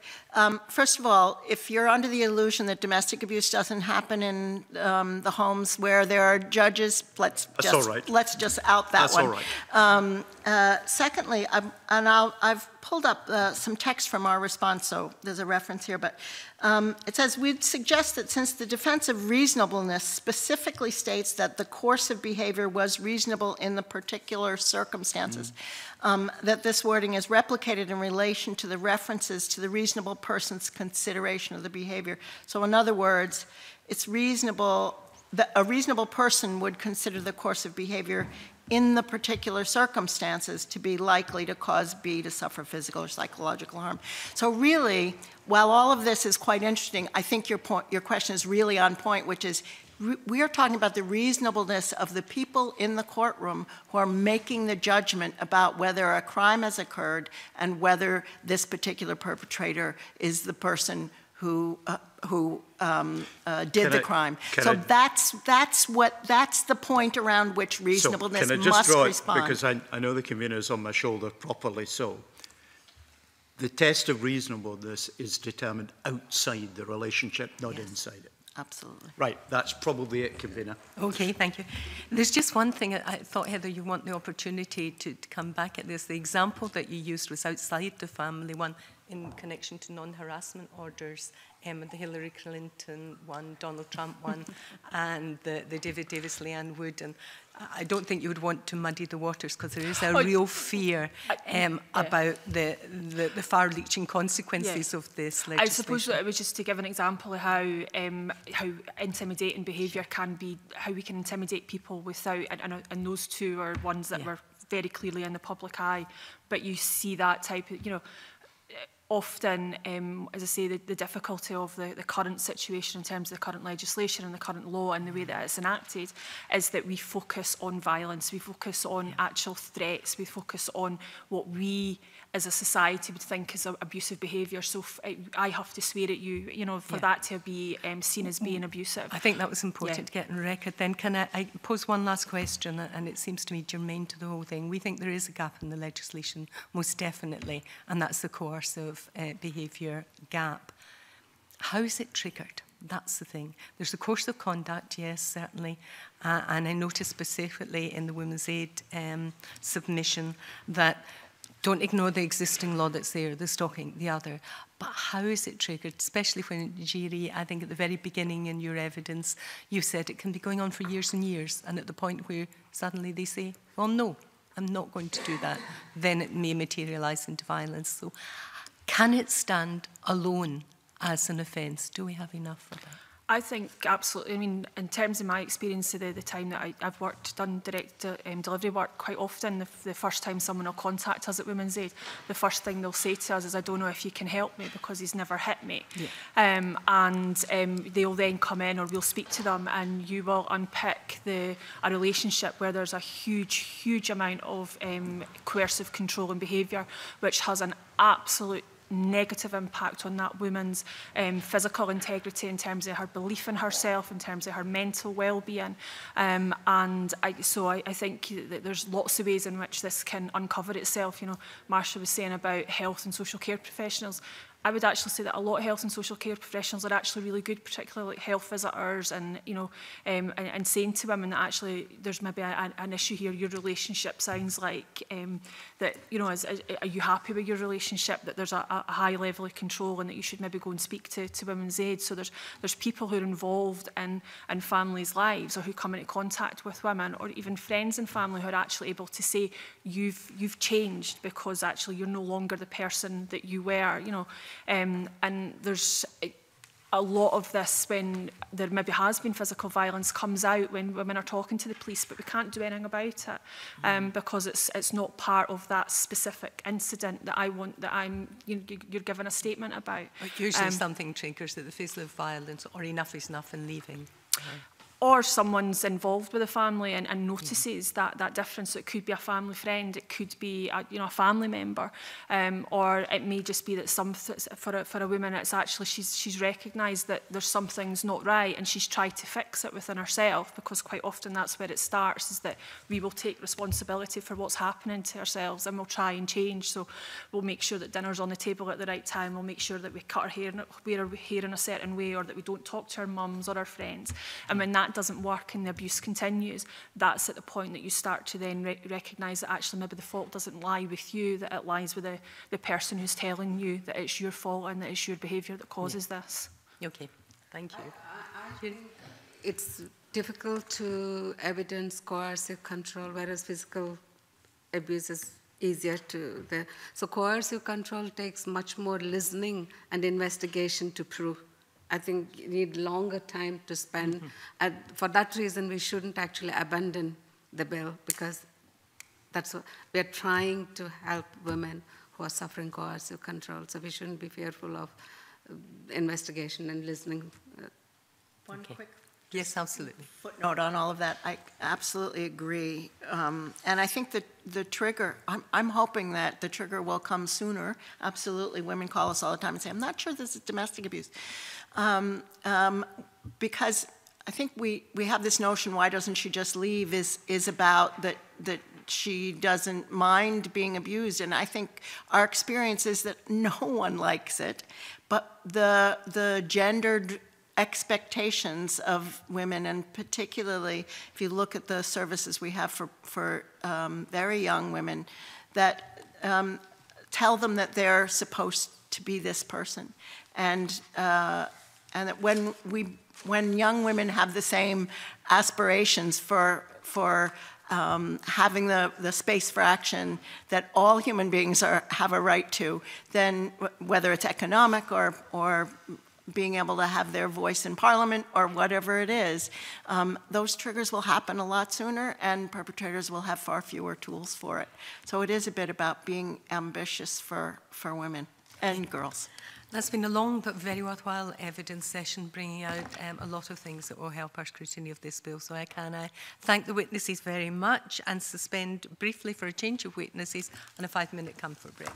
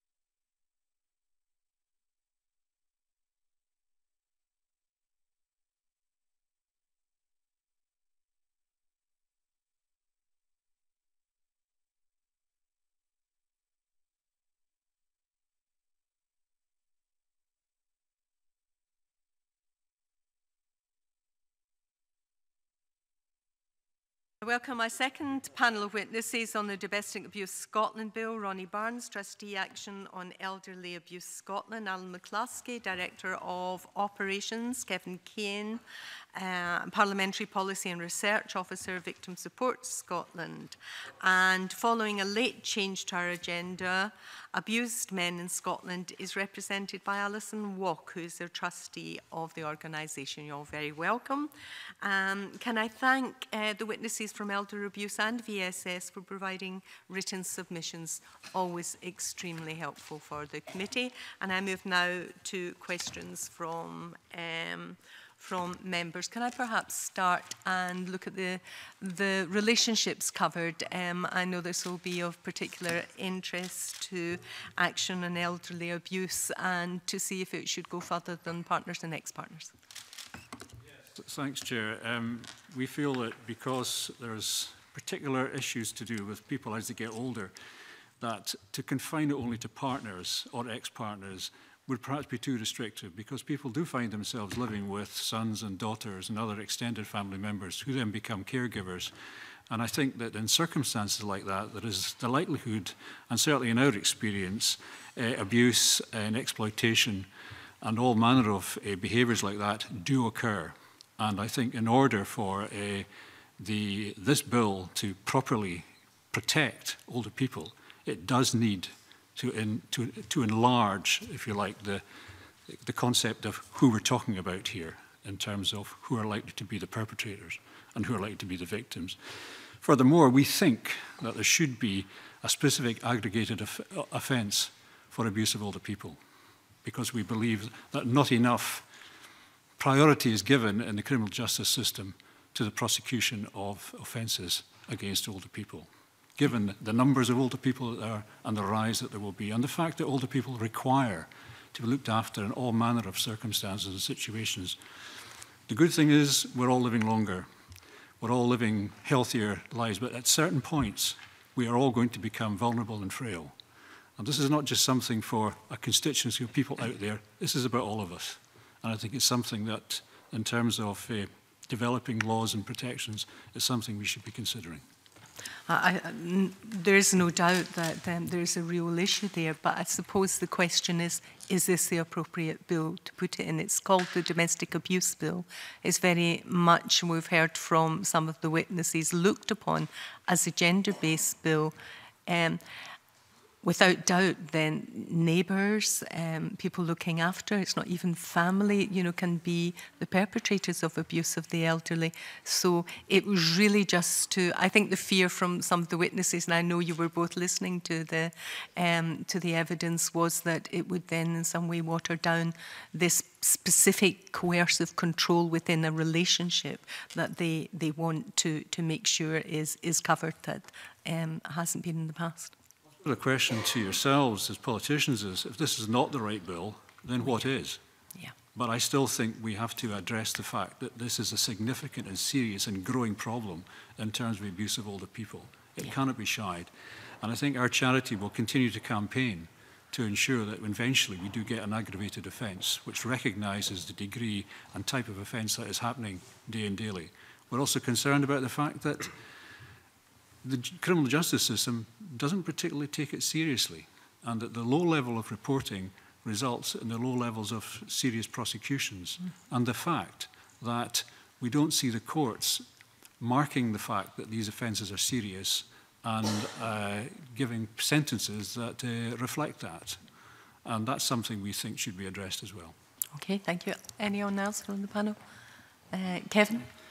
We will absolutely take cognizance of that view as a group who supports all victims. However, as mentioned by Women's Aid earlier on, I think it is important that we restrict it to partner and ex-partners, and that tallies with what we know about domestic abuse and what we know in terms of figures we've got to hand. Based on last year's figures, as an example, out of all homicides in the UK, 44% of female victims are killed by a partner or an ex-partner. So I think that highlights once more the gender dynamic that's at play here and how specific the offence needs to be. And I think as it stands, Victim Support Scotland are comfortable that it's between partners and ex-partners for that reason. Okay. There is a danger, perhaps, taking on Ronnie's point, absolutely, but there is a danger that the bill may be weakened.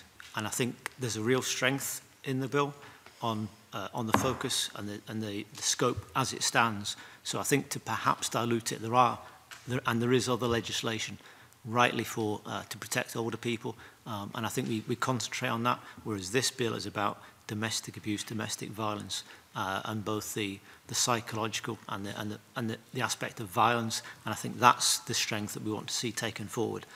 So otherwise, if we widen that scope of definition, it may lose a bit of traction, and this bill is a very important piece of legislation that we very much welcome. Alison, did you have anything to add? I would have agreed with Ronnie, actually, because I feel it's abuse taking place in a home. And the victim has no way of escaping. They have to live there and keep returning there. And to me, I would have included it. But so would that be it's not my speciality. That would be in the wider context of the family? Yes. Yeah. Yes. Okay, anything else? I just think that it shouldn't be beyond us to be able to frame and to put into clauses the fact that it won't weaken the bill about perpetrators in terms of partners, but I think to miss the opportunity to not include the fact that people are living in domestic situations being looked after by other caregivers, and not to include them in this bill will be a real grave mistake, because I'm not sure that the law, as it stands, covers the sort of situations I'm talking about. Okay. Stuart. I'm the only septuagenarian here, so this is more relevant to me personally. I've just been considering, for example, some of the provisions I've made, one of which is power of welfare, which I've given to 2 family members and then a third younger person in case they're not alive at the time. I would not necessarily be living with a person who has power over my life and my circumstances, how my hair's cut, where I stay, and so on and so forth. How should that interaction with my making a choice in the last few years, as I've done on that front, be with what happens subsequently when I become incapable of exercising my own power to make decisions? Where does the line cross? Because what I have said about my future care, for example, I've said if I'm unaware of my surroundings, get the cheapest possible provision. Don't put me in a posh home or anything. Would that be caught by the reasonable test that people might think in 10 years, 20 years, 30 years, whatever it might be, that that's unreasonable? Sorry, Stuart. I think we're very well served with having good adult support and protection legislation in Scotland, as opposed to what happens in the rest of the United Kingdom. So I think we're very good at protecting people and taking account of their wishes and their needs and their requirements. But what we're not good at is determining when that strays into criminal behaviour. And I would have thought that the threshold in terms of what is criminal behaviour could be clearly understood. If people are being exploited and abused and assaulted in whatever ways, I think that should be clearly defined, and I don't think there should be any confusion about whether or not it's at the soft end of, caregiving. It's not suggesting it's not a complex area, because clearly it is. And any familial situation where people are both caregivers and have responsibilities which they find difficult, and therefore perhaps in a sense by default become abusers, is the determination as to what you do about that. And as I say, there's probably adequate protection legislation in terms of adult support and protection to deal with situations like that when people recognise that they're getting into difficulties. But we're talking about sort of behaviour that is not acceptable. It's criminal in its intent, and it's to deal with situations like that. Because whether we like it or not, people do get abused. People do get violated. And I think we've got to understand that. And it's not trying to pretend that somehow you can sort of soften it away by saying it's just to do with the circumstances, and you've got to understand the perpetrator actually is under pressure as well. In those circumstances, there's ways in which you can deal with that. But I'm saying abuse is abuse. Let's deal with it and call it what it is. John, followed by Mary, then Oliver. Thank you. Good morning, panel. Thanks for your evidence. A question following on, Mr Barnes, if I may, from that. I don't know if you heard the example that Dr Scott gave about the non-visibility of domestic violence as someone gets older. Could you comment on that? Because I thought that was quite a powerful statement that well, I think what we also know is it's a vastly underreported situation. Yeah. We saw something in the research that we did last year, and this is mostly in England and Wales, something like only 6% of what we regard as criminal behaviour is actually reported. People are very reluctant to come forward, and we know this from our helpline. But just to give you an example of some of the behaviours that do go on, in 2013, in terms of financial abuse, just let's take financial abuse, of 680 calls that we received to the helpline, we uncovered £25 million worth of abuse. And that was people being defrauded, having money stolen from them, coerced out of their homes, having their homes stolen. That was the total monetary value. And interestingly enough, although we did a press release at the time, not any of the national papers took that up. There is a real lack of underreporting on issues to do with older people. You will get the odd sensational thing that will come out, but people are dying at the hands of their families and other sort of cruel perpetrators, and these things are not actually being picked up. But that's the scale of the problem we're talking about. It's underreported because people are probably reluctant to come forward. And also they're in this kind of relationship with people who are their caregivers, for whom they are dependent. But we've got to find the line of ensuring that there's a kind of a zero tolerance and regard abusive older people in the same way that we do with child protection. It's something that's unacceptable. And until we sort of make that mark and make those statements, I'm afraid this situation is going to continue. But remember, this is about all of us. This is not about some group of people out there, don't know, somebody. We're all likely to be finding ourselves in some vulnerable situations at some times in our lives. And we may well be dependent on others. We need to ensure that the law is robust enough to deal with situations when abuse is not anything other than what it is. It's abuse. Yep, you do touch on the underreporting in detail, Mr Barnes, a number of issues that you cite as precluding people coming forward, fear of loneliness, threats of being placed in a home, embarrassed to report their own children or family members, feeling they're a burden, unable to find words to explain. Going back to the comment about some of this could be picked up at the moment as straightforward assault. Yes. Or, some could be picked up as domestic violence. On the particular point, and Dr Marsha Scott from Scottish Women's Aid said there was a concern that older people, as people became older, they became invisible in the sphere of domestic violence, domestic abuse, which is what we're focusing on here, gender-based violence in particular, which predominantly is violence by men against women. Do you not feel that there's an enhanced position for older people in any case were this bill to progress? Well, I'd like to think so, but I still think that we would miss a trick if we didn't actually be more specific about who we regard as being covered by this, and particularly in terms of who the perpetrators are.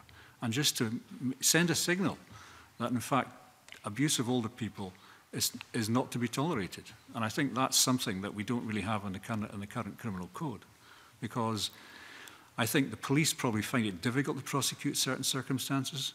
There's the reliability or otherwise of witnesses. Older people themselves may not be very credible, and yet, particularly when you've got issues to do with dementia and people's, lack of sort of mental capacity, how then do you find that people who are likely to end up in court, how are they going to become credible? So I think there's a kind of a way of which, if you like, people are being diverted and discouraged from following through on issues where they are being sort of violated and abused in whatever the circumstances.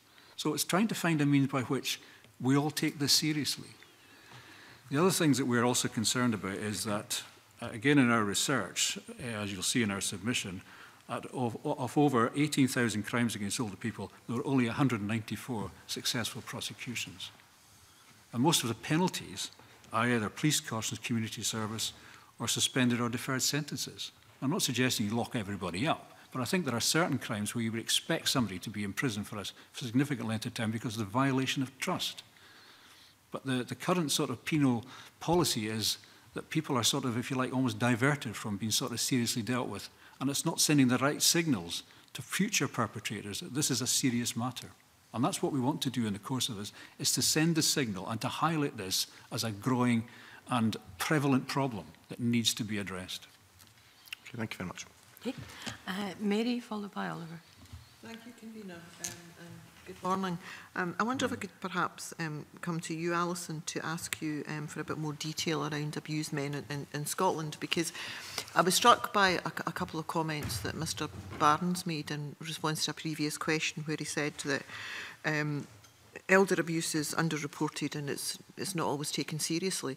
And I suspect in relation to male victims of domestic abuse, you could almost say the same thing. And I wonder if you could perhaps comment on that. And in the earlier panel session, Dr Scott said that as this legislation progresses, training will be critical, particularly in court of sheriffs and judges. And I'm interested in your view specifically in relation to male victims of domestic abuse. And it also expands out into, if we think of the number of support organisations that are out there, the majority of them are female-based support organisations. So is there a real job of education to be done with all the support organisations to make sure they are absolutely gender neutral? Yes, that's a long question. Yes, we do have concerns that sometimes men are forgotten as are older people. And actually the piece of research referred to by Dr Scott was actually about older women and not older men, so we don't really know much about older men either. As for training, we very strongly believe that there needs to be not necessarily gender-neutral training. There are gender differences, and we acknowledge many gender differences. But the training has to acknowledge the experience that many men do have. We can't quantify the proportion of domestic abuse that takes place that affects men. It can be anything between around 20% that actually come to the attention of the police to 50% that some researchers would come up with. It's somewhere in between there. We also need to stress that coercive control does affect men as well. There is the initial research when the terminology coercive control and also intimate terrorism that's similar. When they were first introduced, the authors insisted that these were predominantly what men did to women, but there's been quite a lot of research since then that illustrates that actually it happens a lot to men as well, by other men, and more so by other women as well. It's very, very common indeed, and that needs to be recognised. It's not. It's being called gendered abuse because I presume that's because it's between partners. It's possibly because it affects women more than men, but it still affects a huge number of men and their children who are in the homes where this abuse is going on, that we really need to take it more seriously. Now, men who are affected and men we talk with often say now that the police are quite aware of what's going on. They understand. I think they were the first group of professionals to really get it. Social workers, doctors, they all know it happens. They all recognise it. But just as it happened, I had an email yesterday from a man who suffered many years of coercive control at the hands of his wife, and he actually raised a problem that he found that illustrated the need for training for judges and sheriffs, because, as he puts it, when you're suffering coercive abuse, he said the acceptable becomes not only accepted but expected. It becomes normalised, and that was mentioned earlier. And so that when he's talking about it, he's always minimising it and trying to excuse it. And when it came, he had 2 cases of, criminal assault that came to court. And he found it very difficult to be critical of what his wife had done. He kept thinking, well, I was married to her once, she's the mother of my children. He was so used to minimising it anyway and explaining away the injuries or the awkward situations that were cropping up. And the problem was that in both court appearances, there was a not proven verdict because he didn't seem affected enough. And that seems to be a gendered problem that, on average, a lot of men don't actually show the emotion, they don't show the hurt, the damage that's been done. Sometimes they show anger, and that doesn't work in their favour at all if they do that. But if they don't show anything at all, they just try and stick to the facts. It works against them because all that happened was just dismissed.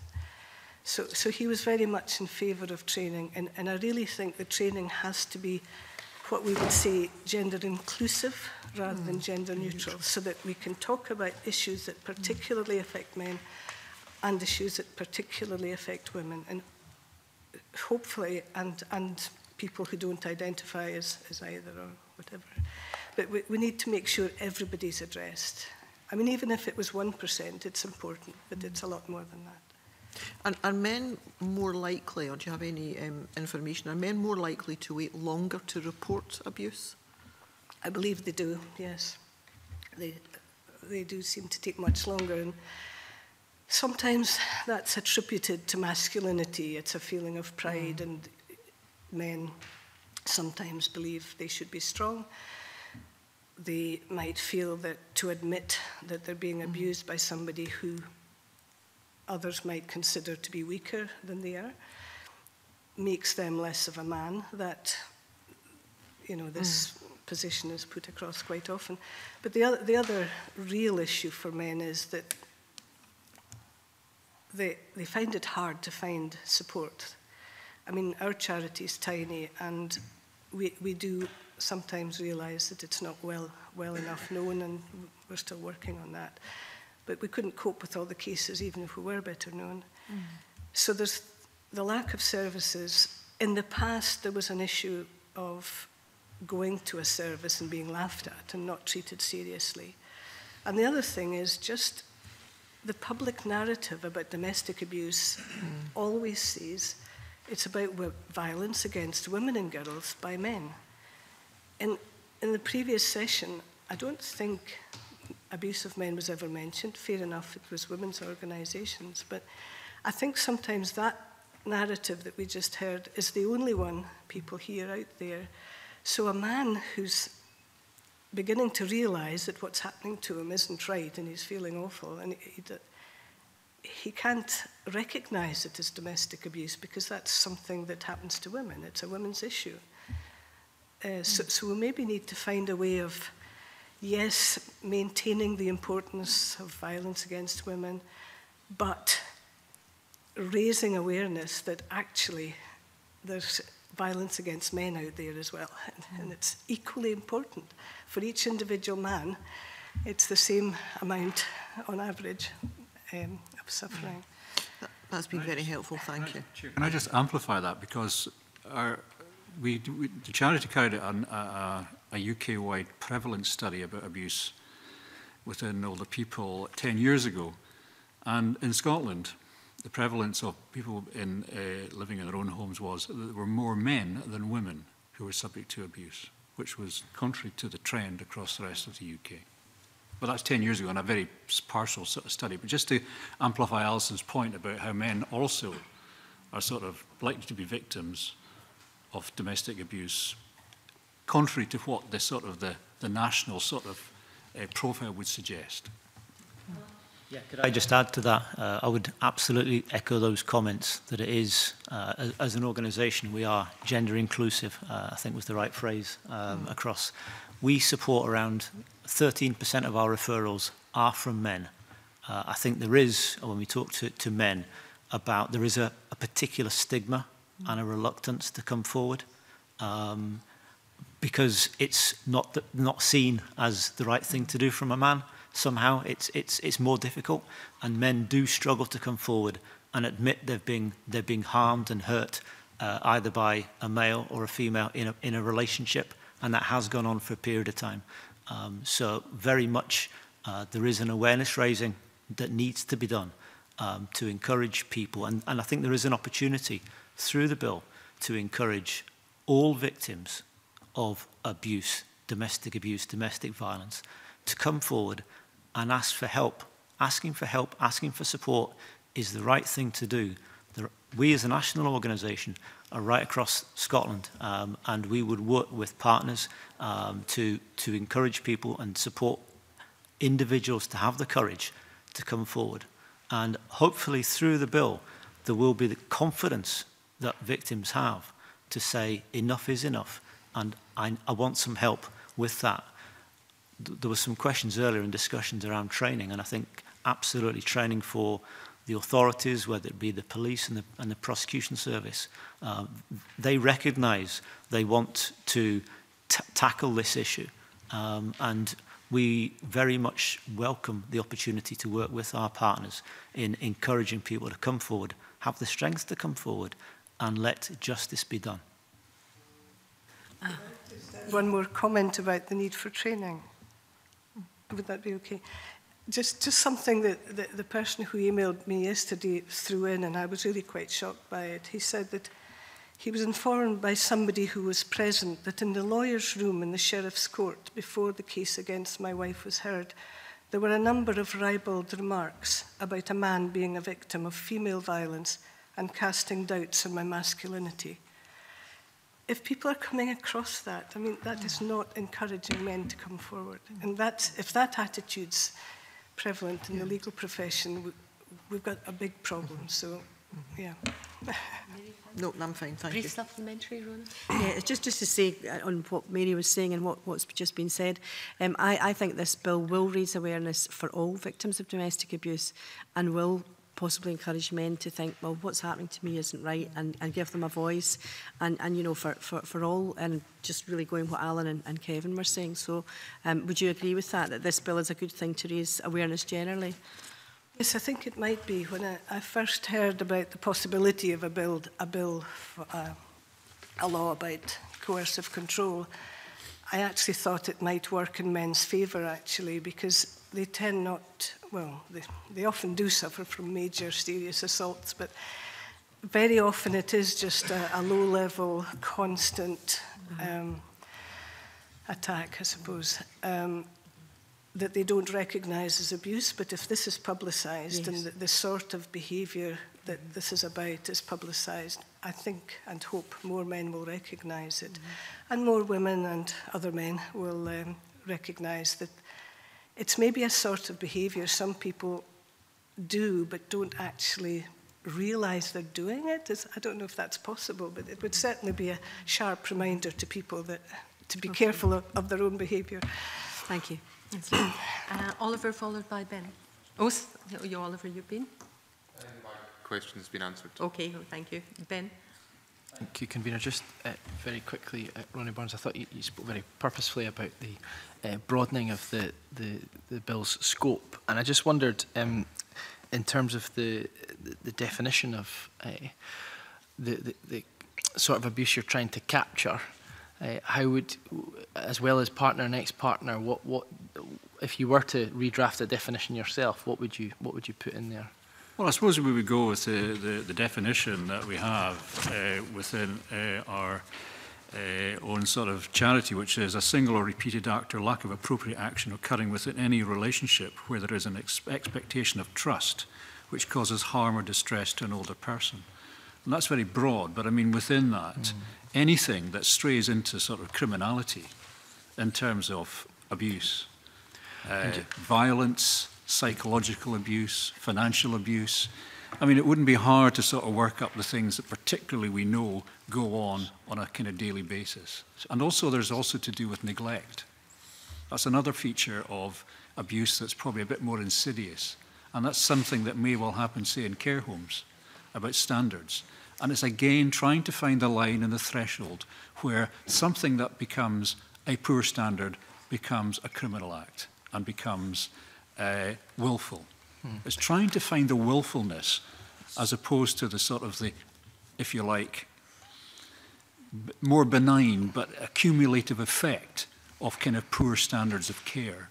So it's a complicated area.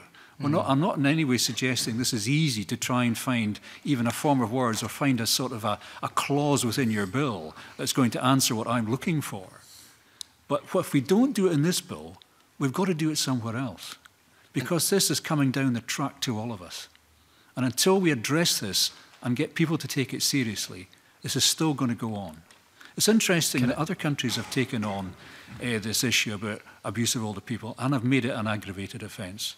We had at our conference last year the prosecutor from San Diego who talked very eloquently and passionately about having had this law enforced for the last 20 years and the benefits it's brought to his community. For clarity, that was more an expansion on the concept of abuse, and that was I'm grateful for that. But what I was interested in is, in terms of the perpetrator, how would you seek to articulate that? So would that be an expansion to family members or to? Well, yes, because I think. Do you see the ambiguity that I'm kind of struggling with? I think there here? are unscrupulous people out there, not necessarily family members, but people who get close to victims who are able to exploit them. And it's finding a means by which we send a signal that is unacceptable. The thing is, because we've got both, if you like, a regulated workforce who look after older people, but because people are able to look at and buy in their own care, they've now got this unregulated workforce who people can sort of bring in. And there's no way of knowing how unscrupulous those people can be. And they can target victims. Because let's face it, people in their latter years are going to become more vulnerable. And that's before we talk about the issue to do with dementia and people's capacity to understand what's happening to them. Now, as I say, this is not easy, but I still think we can look elsewhere and see what other nations have done to try and address this problem. Because if we don't, the problem is just not going to go away.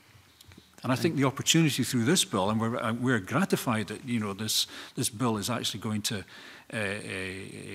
happen, but I think this is an opportunity for us to at least have our concerns addressed as well in relation to older people. And I know it's not going to be easy for you to do that. And just very briefly, Convener, just another question. Alan McCloskey, you mentioned a set of figures around the percentage of male victims of abuse that were quantified within a survey that you did. Could you just clarify what the percentage was for female victims of abuse within that? 87% for females that come forward in our community service. So it's 13% of men that come forward and 87% is female. Great. Thank you. Okay, Food. Yeah, thanks, Convener, and thanks, panel, for the evidence. At the last session, just before you come on, there was quite a lot of talk about the non-harassment orders that can be implemented by the court. I wanted to know what you thought about, specifically in relation to elders and also men, what the abuser in those particular circumstances getting a non-harassment order, if there'd be any complications to those situations. And I say that by thinking about maybe an older person may or may not have the person who's been an abuser may have quite significant caring role that may not be able to be picked up elsewhere or through the community services. And actually I had, in talking about a male victim of domestic violence, actually, was aware of a situation some time ago where a male had been a victim. The female actually got a non-harassment order, which is quite strange in itself because they're not actually used a lot, but then the female got one. And it actually led to extreme difficulties in the family, leading to the children actually needing other intervention because their needs were therefore not being met. So I suppose what I'm asking, as I'm giving a couple of examples here, is have you thought about how the non-harassment order aspect impacts your specific client groups?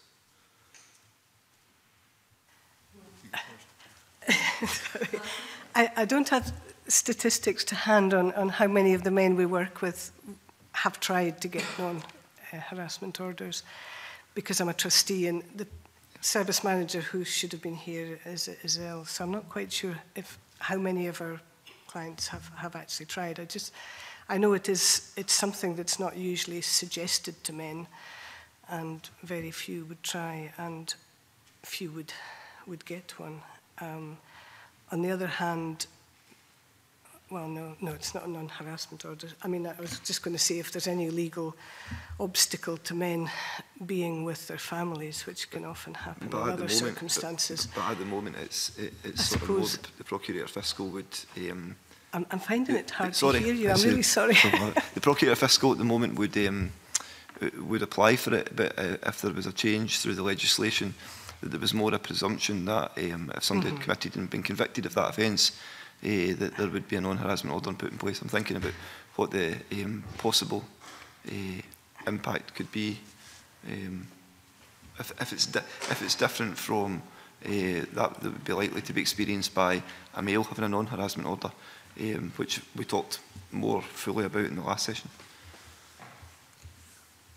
Sorry, I'm still not hearing, but I'll let you say something because I'm not quite sure. If we look at older people, I think one of the successes that has been in the last 10 years has been the adult support and protection legislation, which allows for the more complicated issues to do with carers becoming perpetrators and the familiar situations about, I don't want to have my son leave the house, but I want the abuse to stop.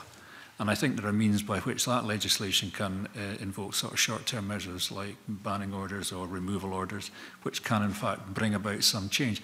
We're not trying through this to try and criminalise everything and to interfere, as was said earlier in the early session, about family life, because that's probably going to be one of the main criticisms this bill's going to have. How much of the state is interfering in family life and how much of what happens is actually just what happens in families.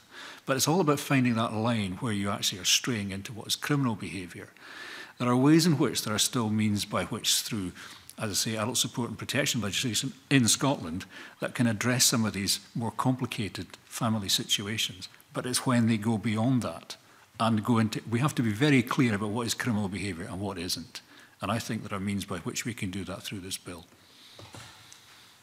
Yes, I agree with that. I think there would be many men who would not necessarily want the abusive partner taken away or not allowed to make contact. It would be, I think it should be decided on individual cases. It shouldn't be automatic, but the possibility should be there for it to be relatively straightforward to put in place if it's needed.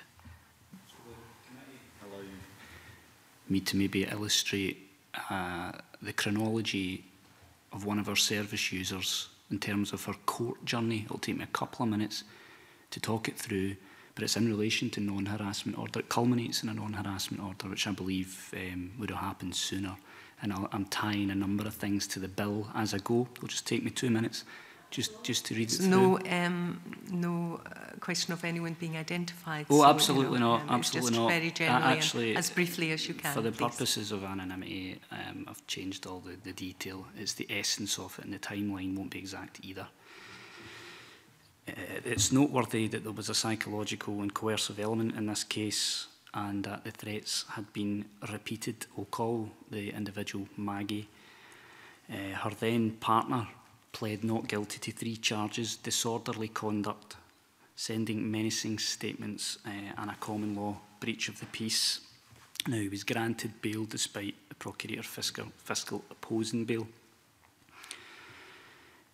This case met Section 1 relating to a course of behaviour, the conditions in Section 1 subsection 2 that the reasonable person would suffer psychological harm, and Section 2 subsection A that the abusive behaviour included threats and intimidation.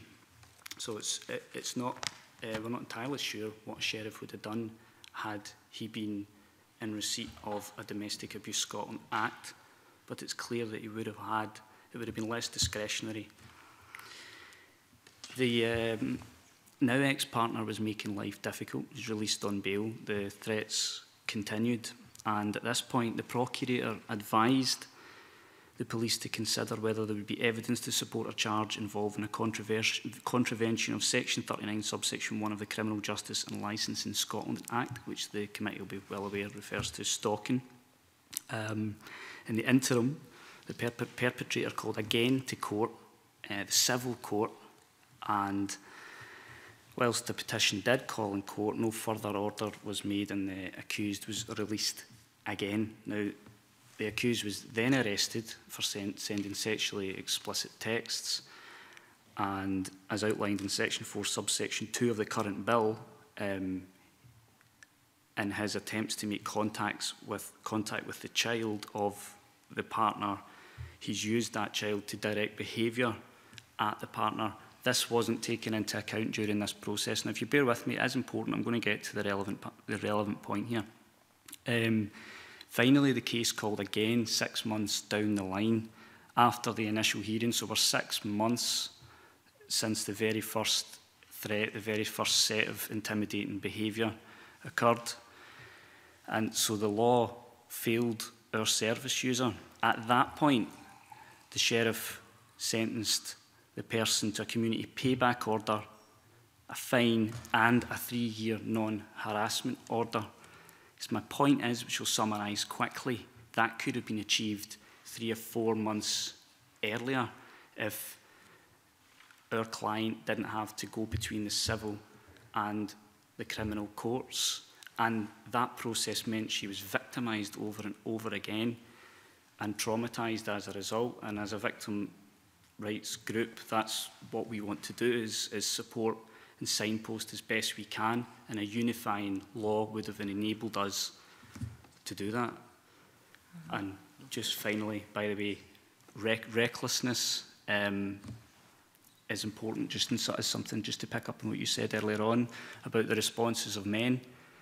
That's actually in the bill, the concept of recklessness, which means the focus will be on the perpetrator, whether the victim's a man or a woman. So even if a man is being a bit stoic and taking a bit longer. Big cut through this. Is your point really that the non-harassment order could have been issued at the very beginning? Absolutely. The stalking was proved, the threatening communication yes, through the text was proved, but there was no automatic... Yes, and the overarching coercive and psychological element that wasn't considered either. Which might have been an aggravating And the aggravating factor in relation to the child. Okay, thank you. Recklessness. Yes. Just for clarity. Yeah. Okay, Fulton, happy, and Liam. It's just a brief question in relation to the wider scope of similar legislation south of the border. We've heard evidence from previous panels that to an extent it's too early to tell what the impact of that is. In the first panel this morning, we heard suggestions that the cases brought under that legislation have been more limited, albeit I think that was in the context of the thresholds for abuse. But it would seem that the legislation in the rest of the UK does broaden out to include some of the situations that Mr Barnes and Ms Waugh, you've been alluding to. Have you got any impressions of how that legislation is operating to date?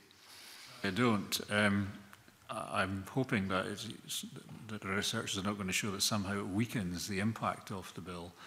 I think that was something that was maybe being suggested in the earlier session, that may well be the case. But I can't really see how including people who have got significant responsibilities and roles with older people can be seen to weaken the bill, because if they are included, it makes that clear that they are included.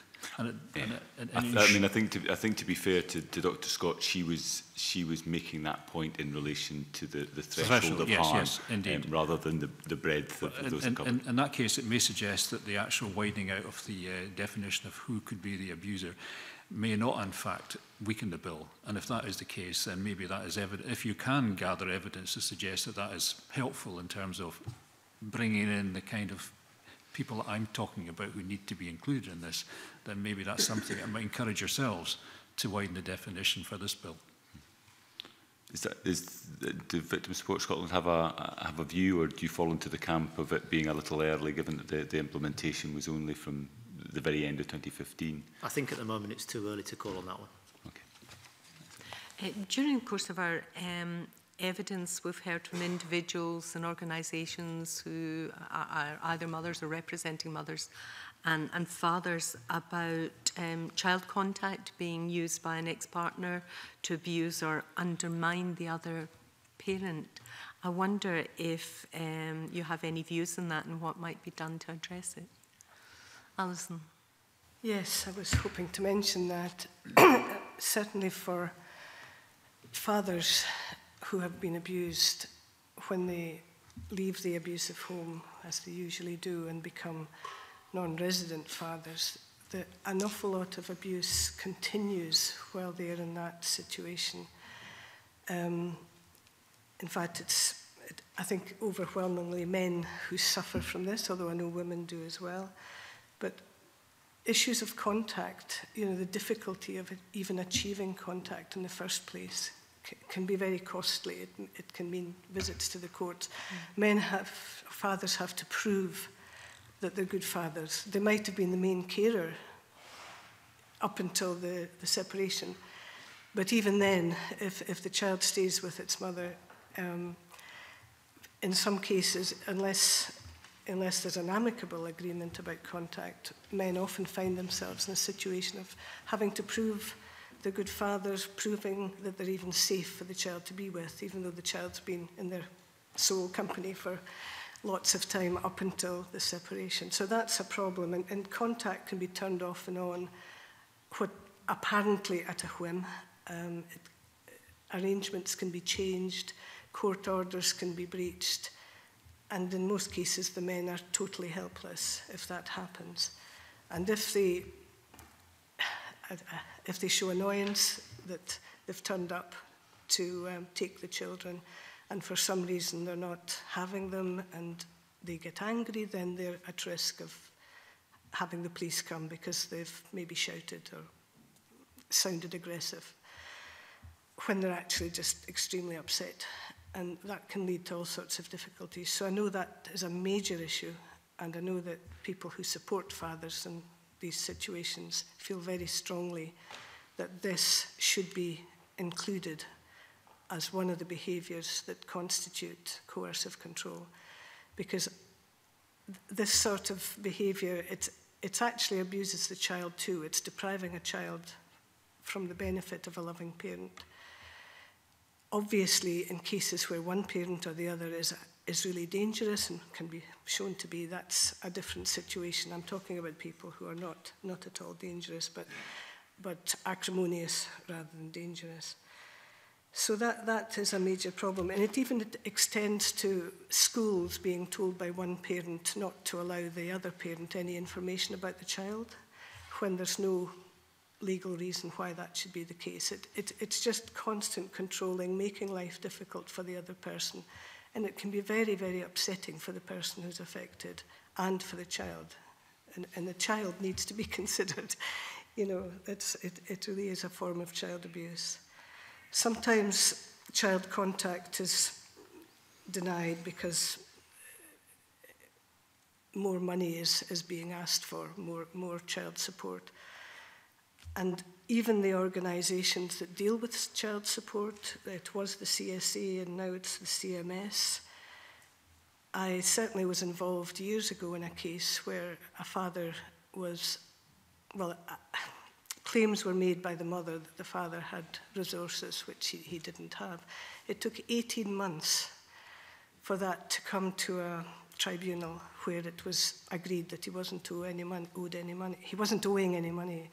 And during all that time, the stress, the threat of sheriff officers coming around to extract this money that he didn't have, it was appalling abuse. So it's actually using another organisation to exert coercive control over a partner that you no longer have a good relationship with. And it's really very, very serious indeed. And I know for a while some men were committing suicide as a result of CSA action. I haven't actually been involved in a case recently. I don't know if it's quite as bad now, but it's certainly something we need to bear in mind. And the other thing is false accusations of abuse for a purpose. Especially in separation battles, it's an easy way to not have to see your former partner that you don't really want to see again for good enough reasons. But again, there's no legal reason to separate the child from that parent, other than you don't want to see him, but your child is a different person and it's his or her parent. Employers are often approached as well. We've come across a few cases where somebody's maybe been a policeman or a teacher, and an accusation of abuse or violence would seriously compromise their employment prospects, and you'd be likely to lose their jobs. And in some cases, there were repeated inquiries to check out the truth of these accusations, and the men were found to be faultless. But the stress and the waste of time, and on everybody's part, it's really difficult. So I'd like to think that making use of other organisations or other people like brothers and fathers to harass an ex as well should come under the umbrella of coercive control. And victim support, I don't know if you have any views on that particularly. Maybe just a general point about the impact of domestic abuse and violence on a child, and what they have to witness and experience cannot be underestimated. And for some children, unfortunately, that is the norm that they live with. And as a society, we want to avoid a situation where a child witnessing that believes that's acceptable and then moves on to potentially offending behaviour. We do a lot of support to children who appear as witnesses, vulnerable witnesses, in the court setting. And some of the children are under 8 years old, under 12 years old, and under 18 in different categories.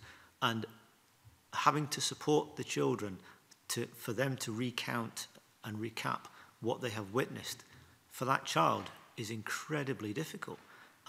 And there's further work to be done, I think, to understand what support can be put in place generally for children in the situations where they're caught up in a domestic violent family that's growing up, when the perpetrator is causing harm, whether it be to the male or the female, to actually support the child through that and help them.